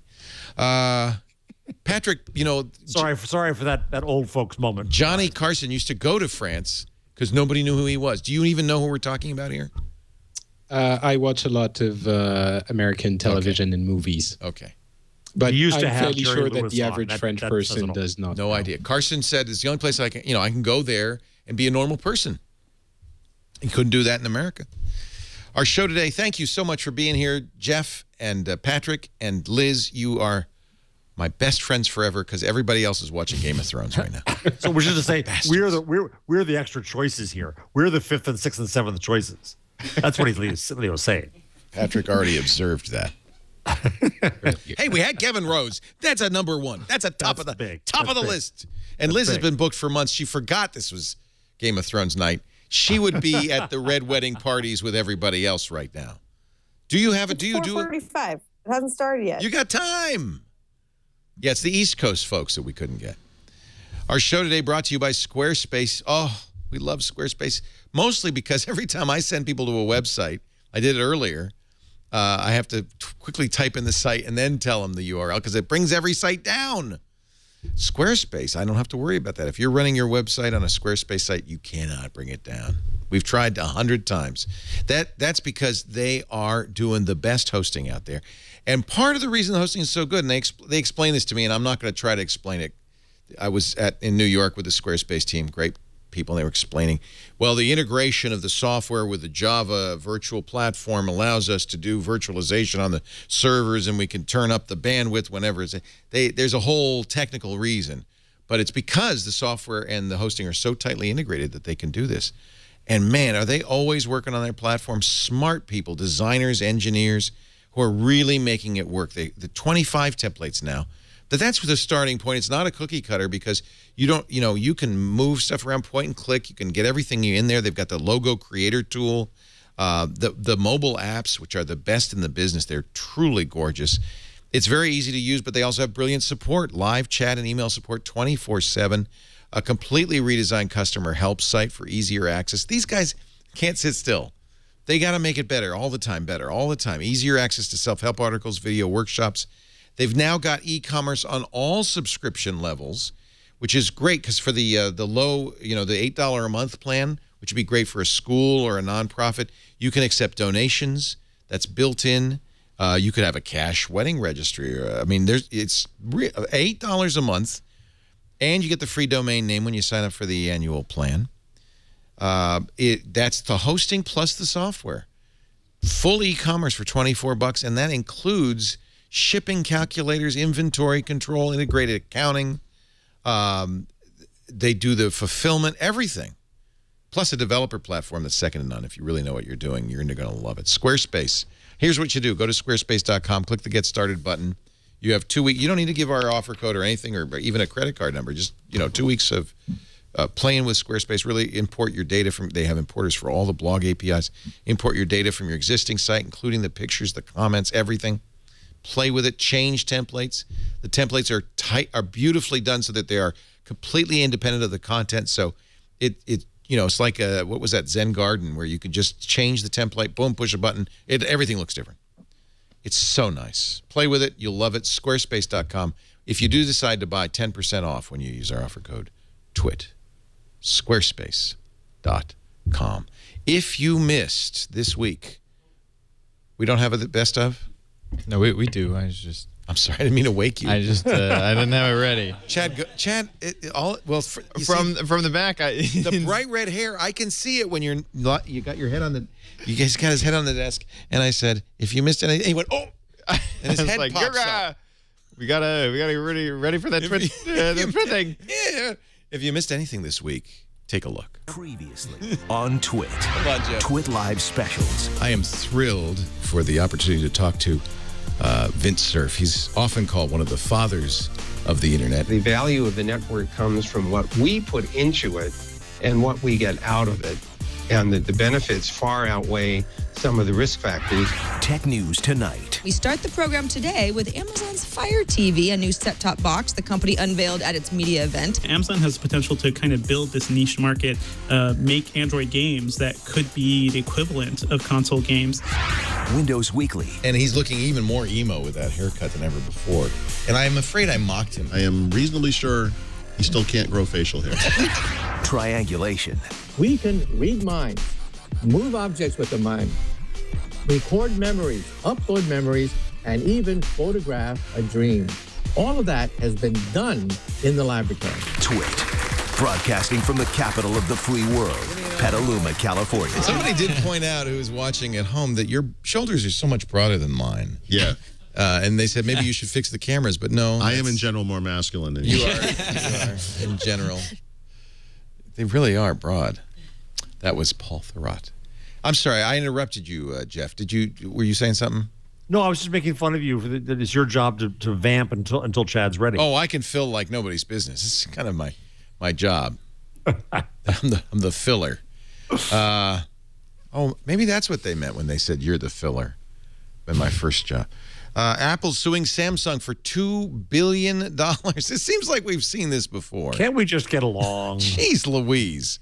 $2 billion over 5 iPhone features that Apple said they created, but Google stole.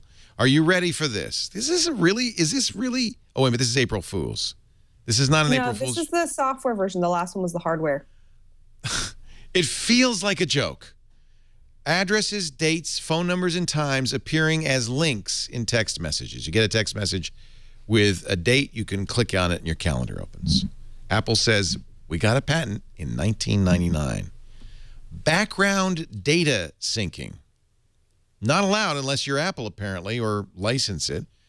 They have a patent for asynchronous data synchronization among devices while in use. If the court rules this is a good patent, they got them. Universal search. When you search for something on your iPhone, it searches. It gives you an option to search the web or Wikipedia. Apparently, Apple owns that too. They got a patent in 2005 for a universal interface for retrieval of information in a computer system. It seems like Google's been doing that for, but okay. Yeah, it's also offensive. Slide to unlock.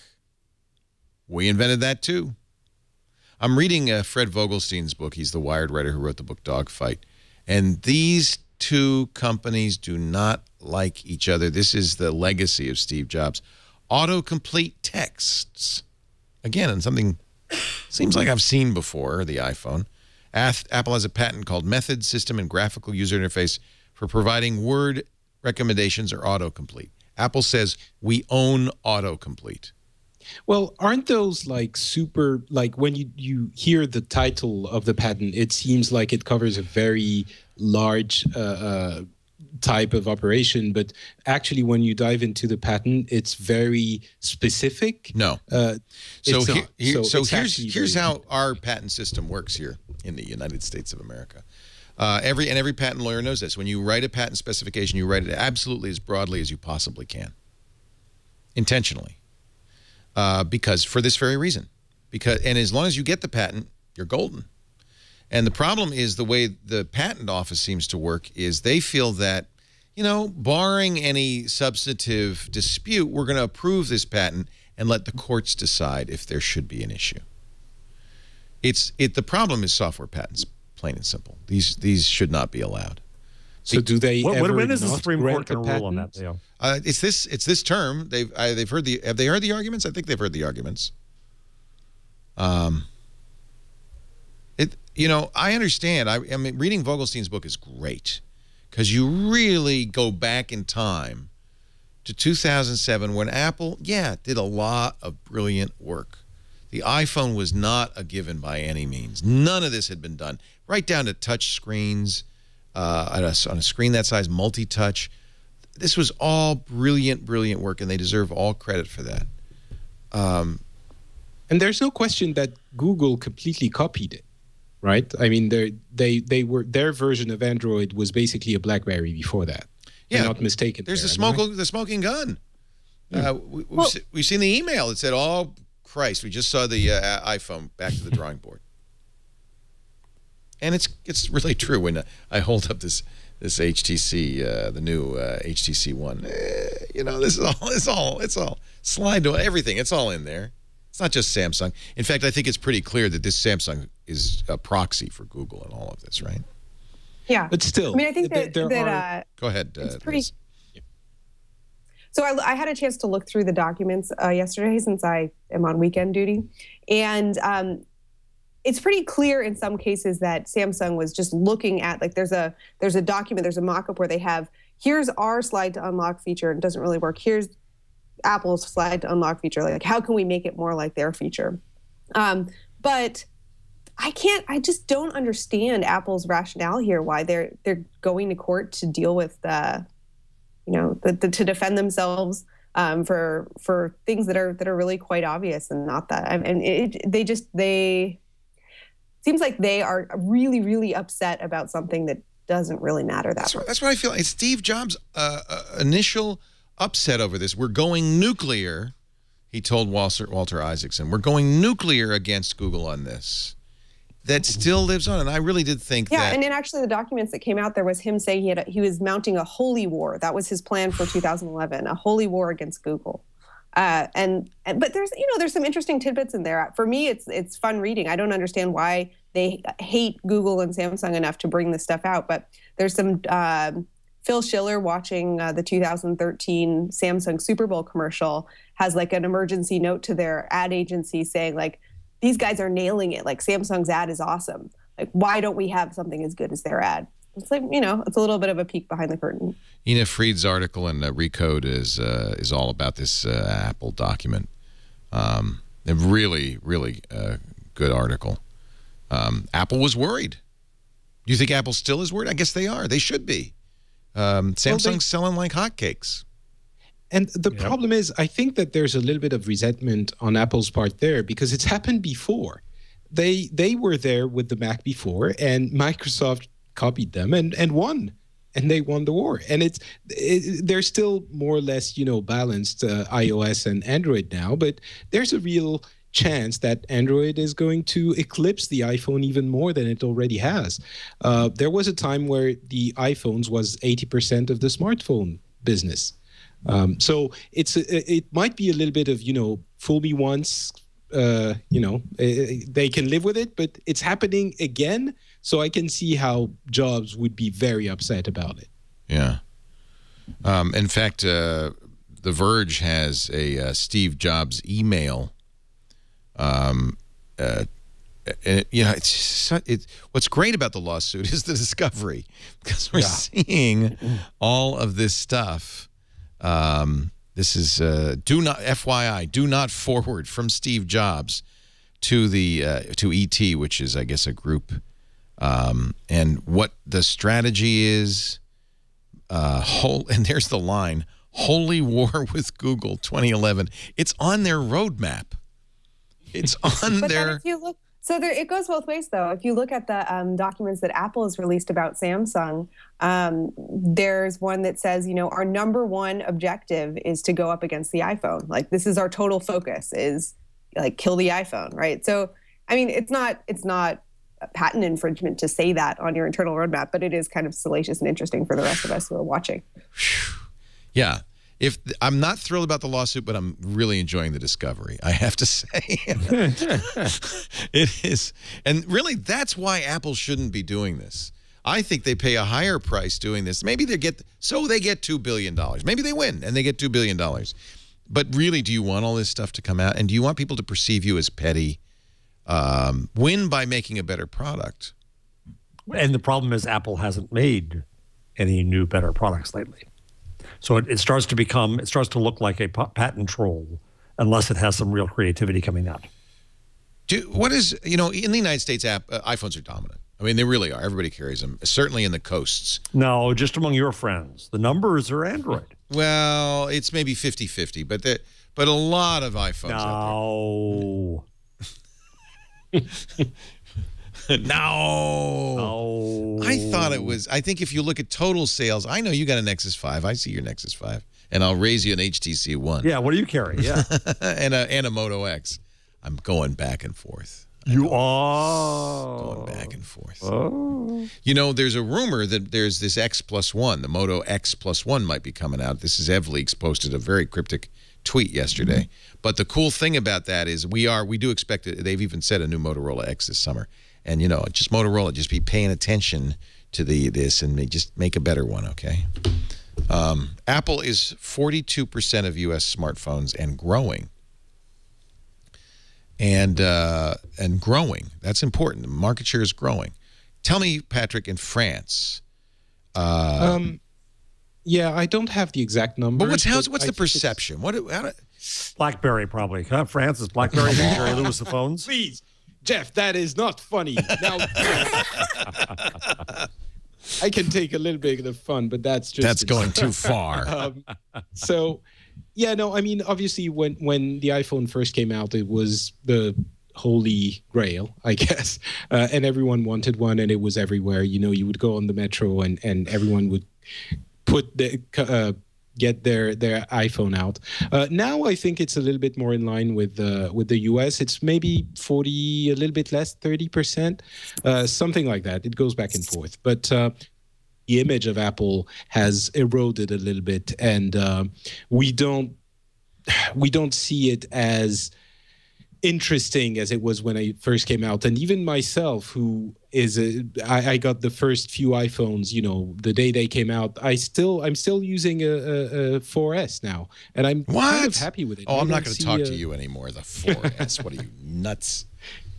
That's years old. So, and I'm not the only one. There are a lot of people who think that it's become. I guess that's how I would frame it. It used to be that if you were serious about wanting a cool phone, you would get or an actually good phone, you would get an iPhone. And now it's really a matter of choice. There are lots of good reasons to get an iPhone, lots of good reasons to get an Android phone, and a few reasons to get a Windows phone. But so Jeff, your perception is very interesting, because I think you're right. I think that is the general perception. But according to NPD, Apple has 45% market share, at least in sales in last year, compared to 26% for Samsung. Well, Samsung, what's Android all over? Oh, Android overall is Android 40 is equal. Crazy. It's 50-50 overall. 40, yeah, they're 50-50, which is phenomenal, and considering that Apple created the market. And worldwide, Android's going berserk because the price point is... That's what I was interested in. Worldwide. Yes. I mean, in India and places like that, it's Android now. Yeah. Sure, but Apple is not even competing on that segment. So it's a little bit unfair to include all of those cheaper Android phones as well. All right, I've tried to avoid... Well, that's not unfair. It's just... let's say, okay, capitalism. You're looking at a different well, it's a strategy. Right, it's a strategy. And what Eric Schmidt said years ago is that the strategy for Android was, with a free operating system, you'd end up with more users, you would thus end up with more developers, and you would thus take over. And the price point is exactly part of the strategy. There's a slide, though, if you look at one of the documents that we've been talking about from the Discovery. Yeah. This is an Apple internal executive retreat around strategy from last year, so April, looking forward to 2014 strategy. And this is the slide I put at the top of my article because I thought it was like crazy to see this in kind of an Apple slide. The headline is "Consumers Want What We Don't Have," and it talks about growth in the phones. Growth in the smartphone market is coming from two places. Yep. One of them is phones that are cheap, and one of them is phones that are big. Yep. And at the time, they didn't sell either of those. Now they have a little bit of a cheaper phone. That does lead us to maybe believe the rumor we've heard that there will be a big iPhone for the next release sometime later this year. Well, they definitely recognize that weakness. Yeah. And which I'm sorry, I'm not going to Apple fanboys will come after me, but if that's your innovation, let's take the same thing and make it a little bigger. That's not terribly inspiring. Well, yes, no, it's true. No, I agree. I completely agree. The thing I want to challenge is this idea that there needs to be constant, incredible innovation in that space. We had maybe 3 incredible years when the new types of smartphones arrived, but then nothing has really become incredibly innovative. But that's the problem, exactly, Patrick. I mean, Apple charges a premium because Apple is supposed to be wowie, and if it doesn't bring new wowie out, it ain't worth the premium. Their premium is there for it's not necessarily for the innovation. I mean, they've been selling Macs that have not been that innovative for a very premium price for a long time. The build quality, the image, that's, I think, what their core wowie-ness, if we're making up words, comes from. It's not necessarily from we sort of have this weird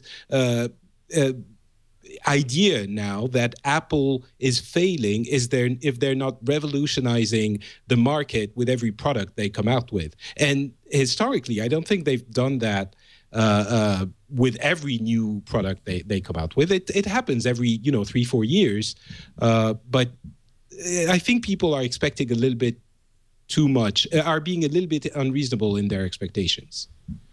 Let me introduce you to my Chromebook. He loves his Chromebook. Yeah. Although, why anyone would spend that much money for a computer that doesn't do anything Here we go. except browse is beyond me. I just don't understand. All we do is browse. Well, I do a few other things. Maybe that's like it. what? Like what? Write Python code. I don't know. Ooh. Edit video, edit photos, that kind of thing. Let us take a little break. I've been putting it off, but I guess we have to talk about Brendan Eich. I'm eager to hear what you think. Geez, I don't know. It's hard. I don't know. It's hard. Anyway, we'll take a break. We'll come back and talk about it. Our show today brought to you by Atlassian, the folks who make Jira.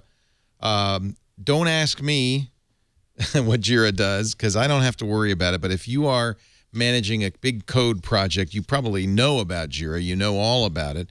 And I'm sure you're interested in what it can do for you. It is the world's most powerful, customizable issue and project management system.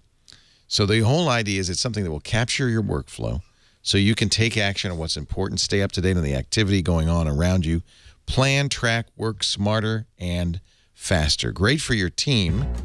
This is the jazzy video from Atlassian.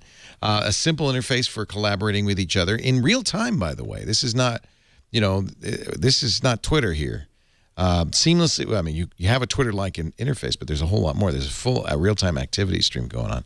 You could do anything you want, pretty much. Any business process you can imagine. Your team can work the way you want. You define your own issue types, track the information that matters to you. They've got email, chat, app mentions, RSS. You can monitor streams of activity, self-updating reports, dashboards, really significantly Angry Nerds bug workflow. I like this. This is a good project they've got here. Angry Nerds they're making. It works, of course, with Git, and that means you can follow the code from development all the way through delivery in a single system. The planning docs in there, the files and changes in the code repository all the way. You can even build onto Jira yourself. A lot of people do with Atlassian's REST APIs. It's easy. Flexible and simple enough for a 5-person startup, powerful and reliable enough for a 100,000-person enterprise. That's why 70% of the Fortune 100 uses Jira. NASA uses Jira. 25,000 companies are using Jira. Jira is at the heart of Atlassian's offerings for managing your entire application dev process, from concept to launch. And I want you to try it right now at Atlassian.com/twit. You'll get more information. You can try it free for 30 days, and it's really affordable, as little as $10 a month for up to 10 users. Atlassian, Atlassian, Atlassian.com/twit to find out more about Jira. I do hope they make that Angry Nerds game. We could use that. So Kara wrote the story, and I think that's great, about Brendan Eich resigning. He was one of the creators of Mozilla, one of the founders of Mozilla, and had been tapped by the board to become CEO not so long ago, like a week ago, right? About 3 weeks ago. 3 weeks ago. Almost instantly, 3 members of the board resigned. There was a Twitter. Though some say that they were already planning to resign. Well, they didn't deny that it had to do with Eich. He came out on the record in the New York Times this weekend saying that he did resign because of the Eich complaint. Yeah, okay. I mean, there wasn't any attempt to separate the two events. There was a... No, there was. Oh, there was? There was some kind of fuzziness around it. I mean, particularly because John Lilly was the former CEO, Gary Kovacs was the former CEO. Maybe it was time for them to move on as they're naming a new one. There's like some plausible reasons, but Lilly actually did say, or he was quoted as saying in the New York Times, I didn't want to be involved when he was CEO. The controversy is over the fact that Eich donated $1,000 to Prop 8, which was the anti-gay marriage initiative that passed in California. That became public only because the databases are public, as they should be in this country, and so you can see who gave money to what. OkCupid kind of took the most extreme point of view by forbidding people using Firefox to use their site. No, they didn't forbid you. They put up a pop-up suggesting you use something else. Oh, they didn't lock you out. They just said don't use it.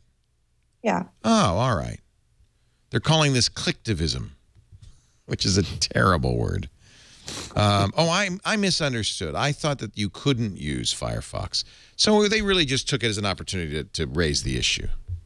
And then you can move on. Yeah, plenty of people have done that. They've, said, oh, you might want to come back with a more modern browser. Not usually over political issues, right. But in this case, similar to that. Yeah. On March 28th, Ike blogged he was sorrow at having caused pain. He did not, however, say, I now support gay marriage. I don't know what, Jeff, you put me on the spot because I don't know what to say about this. And then afterwards, Andrew Sullivan, obviously well-known gay political writer, argued that gays had basically put a head on a stake and this was going to be bad for the cause of gay rights. Mark Andreessen, who had worked with him at the browser company, obviously. Thank you very much. See, age, Liz, don't get old, I'm telling you. At Netscape said that this was, going too far. Josh Marshall wrote a very interesting column today saying, listen, nobody has a right to be a CEO, and a CEO is a different job. And he said, if somebody just plucked out somebody from a federal agency and said, we don't like what you say, you're fired, that wouldn't work. But if a cabinet member came out with a controversial view like this, then people would understand saying you got to go. Well, there's legitimate concern if you're in the LGBT community that maybe you're not going to get treated well at Mozilla under Ike. Right, which I think is a legitimate concern. He made a point of posting, what believe it or not, I don't know whether this is sufficient, but he made a post on the blog saying, I'm committed to equality in everything we do. I want to work with the LGBT community, et cetera, et cetera. Maybe that wasn't enough. It does feel a little like a witch hunt, I got to say. That's the issue. But I think that there's a couple things going on here that are important. One is that Mozilla is not just any company. They're a community of activists that work together on a nonprofit, all contributing, and they have this kind of radical openness of a culture where they actually encourage employees to criticize their CEO on Twitter if they feel like criticizing them. That even wouldn't be the case other places. So I think it's less about feeling like you wouldn't be treated well at work and more about feeling like you're on this mission-driven line of work. And if your CEO has a closed-minded approach to something that's crucial to how you define your values, it's hard to reconcile that with the notion of openness. But Liz, and number one, I'm resolutely in favor of gay marriage, resolutely against the proposition, and agree with you what you just said. The question then becomes, though, where are the lines? What are the right. and I'm sorry, this fits in with the Kevin Rose story, because at some point, if you become dogmatic and don't allow other voices or other ways to view the world, then you have an issue of openness. And mind you, I couldn't disagree more with Ike's stand on this issue. But it's his right to do it. At some point, isn't it? It's okay. It absolutely is. He should be allowed to have his opinion. Yeah. Should it cost him his job is the question. And then you make a good point, which is his job is in a very, an open source project. It's an open community, and he'd be managing gay employees. Should he be, would he be fair and equal to them? I believe he would have been. Yeah, I think that there's also this aspect of the witch hunt is moving faster than ever, right? Like this online discussion is moving faster, but also the discussion about this particular issue. 2008. So 6 years ago, Proposition 8 passed in California. A majority of people who voted yes on Proposition 8. And that's basically equivalent to, it's a little bit more to give money to it, but he was on the side of the majority 6 years ago. So yes, the online witch hunt is moving faster than ever, but also the which is the right and which is the wrong side of history is moving faster than ever as well. Exactly. And so really you're well living said. in that new dynamic. And that's what Josh Marshall's point, which I think was a good one, that says that the victors in a moral war need to give the losers the chance to come in time. And I think that's true. I think that the victory of gay and lesbian LGBT communities about these issues was magnificent. And you're right, Liz, swift. So swift that some take time to catch up. And so President Obama himself had to catch up on this issue. It was not that long ago at all that he said, I'm all for gays, but I'm against this marriage thing. Right. And he had to catch up. And I guess the issue for Ike was he wasn't making an effort to catch up. By the way, at exactly the same year. Yeah. Yes. When he was elected, yeah. And Meg Whitman, who I think is maybe an even better comparison because she's the Republican CEO of a technology company and a former candidate as a Republican for governor of California, she said in February that she had changed her mind and now is in support of gay marriage.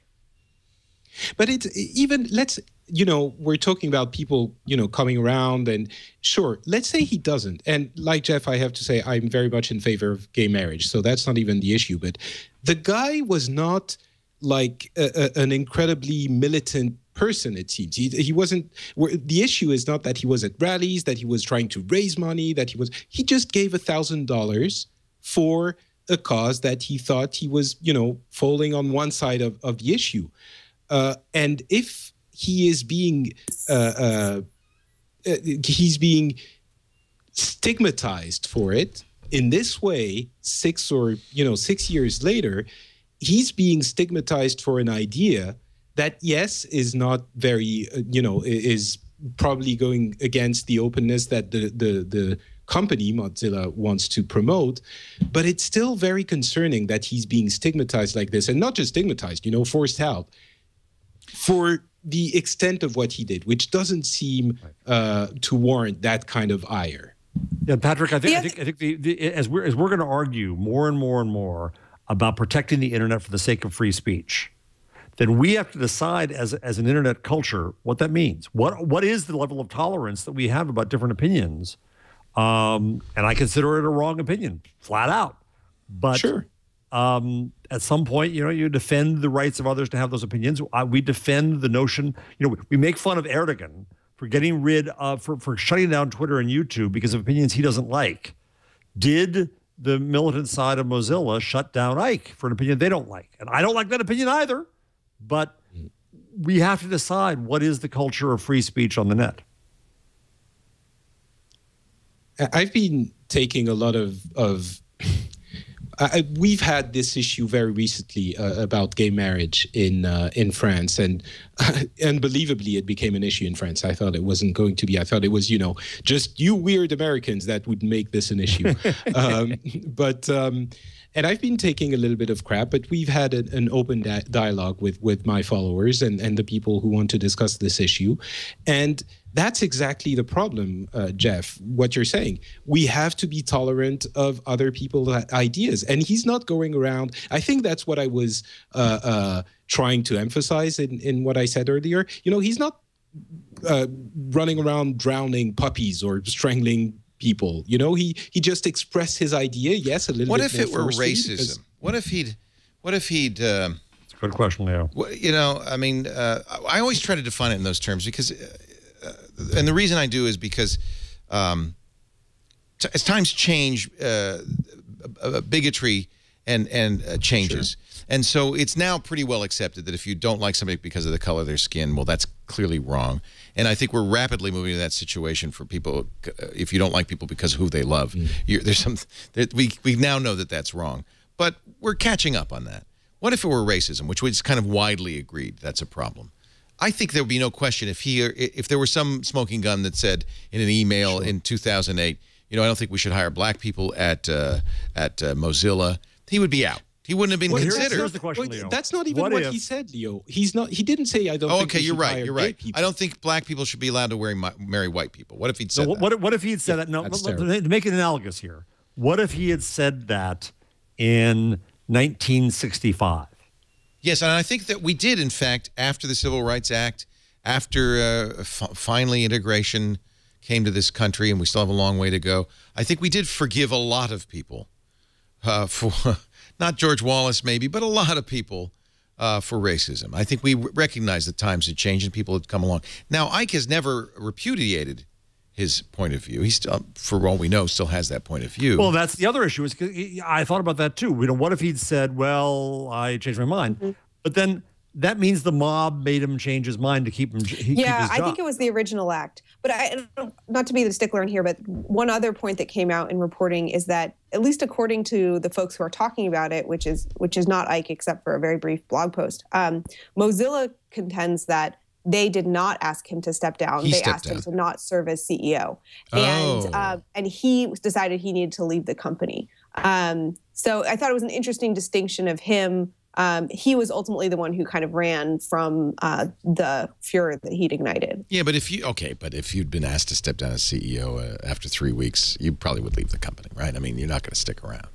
I don't blame Well, he'd been there for 15 years as in a senior technical role. And the thing to point out, he was a senior technical guy. He was one of the creators. He was not just some guy off the street. I mean, if they brought in Chainsaw Al Dunlap, it'd be different. But that was Josh Marshall's point, that it's different to be part of it rather than be the figurehead. Right. He was a founder. Oh, and Josh said that means that you have a higher standard. Is that right? As CEO. Yeah. That's a tough one. I don't know.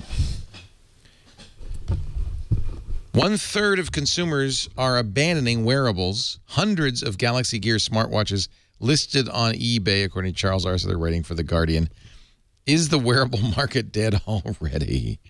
I hear a lot of good things from people who buy Pebbles. They've sold hundreds of thousands. Was it 400,000? I was going to reach for my that's your number of the week. Not here. Yeah. But I do think that wearables are not quite accepted yet. Well, the market is not dead already. It hasn't started yet. Yes, that's the problem. Nobody's made the one that we need. We want. Exactly. Nest is going to stop selling its smoke alarms because this was a feature they touted in it. Yeah. And everybody's had this happen where you start cooking bacon and the smoke alarm goes off, and who has never done this? You wave your newspaper, the smoke alarm, till it goes off. Well, now here's the beauty of the Nest. Smoke alarm goes off, you just wave your hand, and it says, "Oh, you must be making bacon," and shuts up. Well, I always wondered about this. Apparently, Nest feels like maybe that's dangerous. It was in testing. It was discovered that you could accidentally dismiss the alarm and maybe burn to death.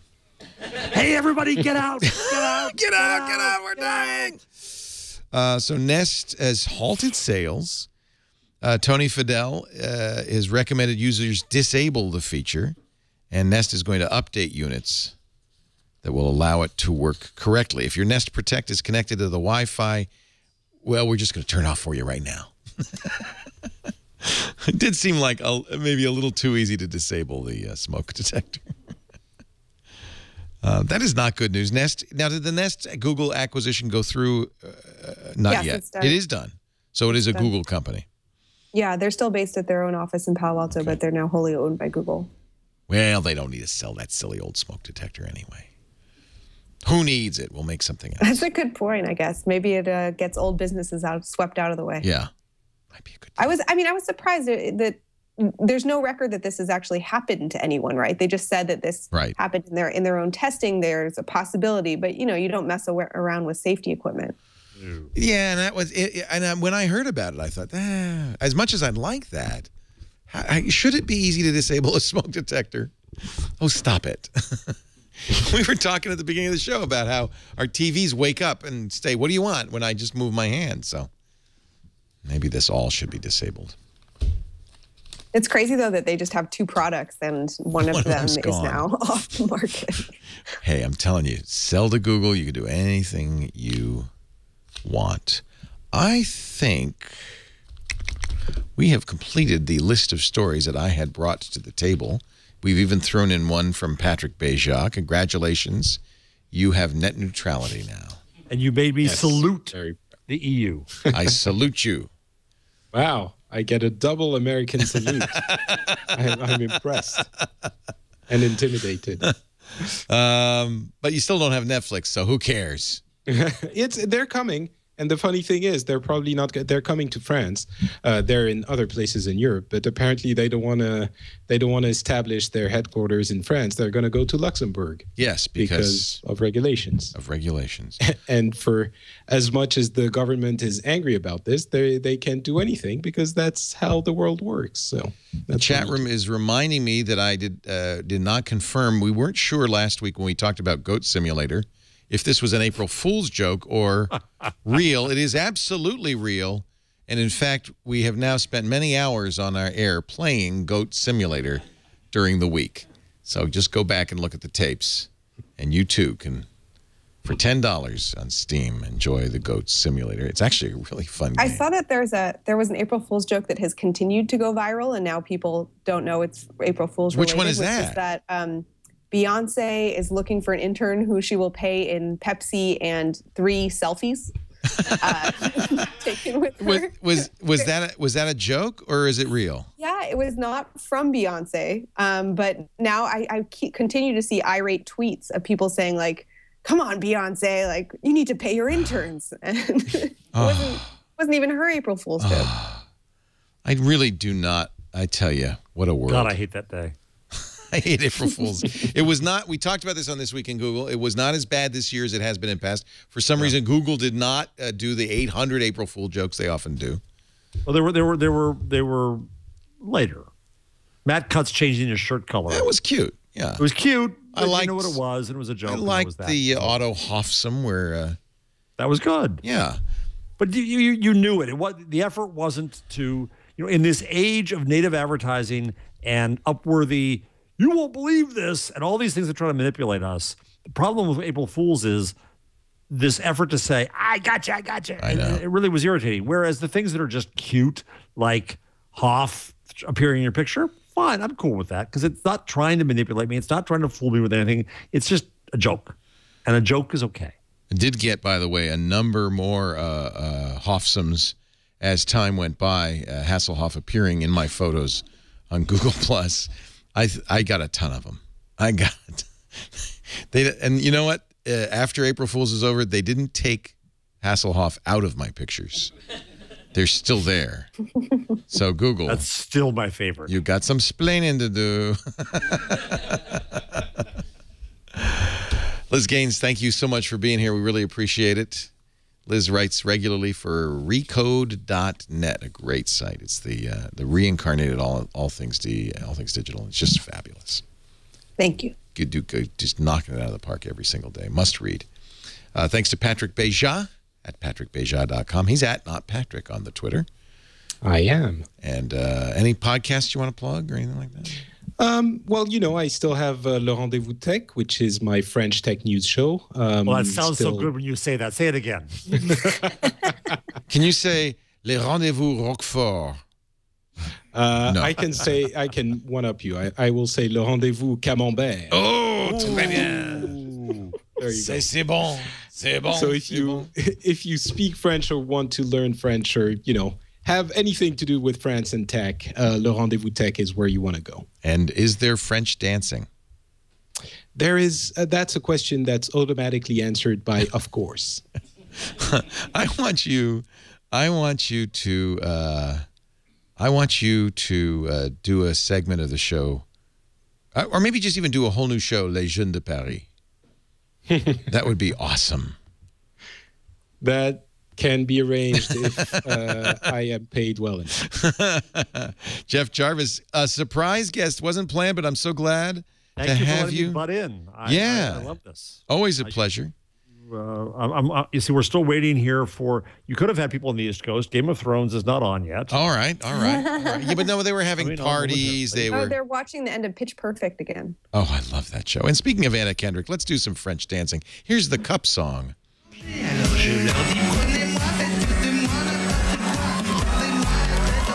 From Pitch Perfect. Thank you, Jeff. We'll see you on Twig on Wednesday. Thank you, Patrick. Thank you, Liz. Thank you, everybody, for joining us. Hey, real quickly before we go, let's find out what's coming up in the week ahead with Mr. Michael Elgin. On the week ahead, the NAB show starts today and runs through Thursday. We're sending Father Robert Balasaire to cover it. Also, Natalie Morris joins me as our guest co-anchor on Tech News Today all week, so don't miss a single episode. Back to you, Leo. Monday through Friday, 10 a.m. Pacific, 1 p.m. Eastern Time, 1700 UTC for your daily dose of tech news. And, of course, don't forget Tech News tonight, which is at 4 p.m. Pacific, 7 p.m. Eastern Time. So you can get your evening and your morning fix of news. We do Twit Sunday afternoons, 3 p.m. Pacific, 6 p.m. Eastern Time. That's 2200 UTC on twit.tv. Please watch live. We love having the chat room. You miss all the profanity if you don't watch live, and there's a lot of it. But if you can't, on-demand, pure versions, expurgated versions are available at twit.tv and wherever you get your finest netcasts. Please subscribe. You'll get it each and every week. Thanks for joining us. Thanks to our live studio audience. We appreciate having you here. And we'll see you next time. Another Twit is in the can. Doing the Twit. All right. Doing the Twit, baby. Doing the Twit. All right. Doing the Twit, baby.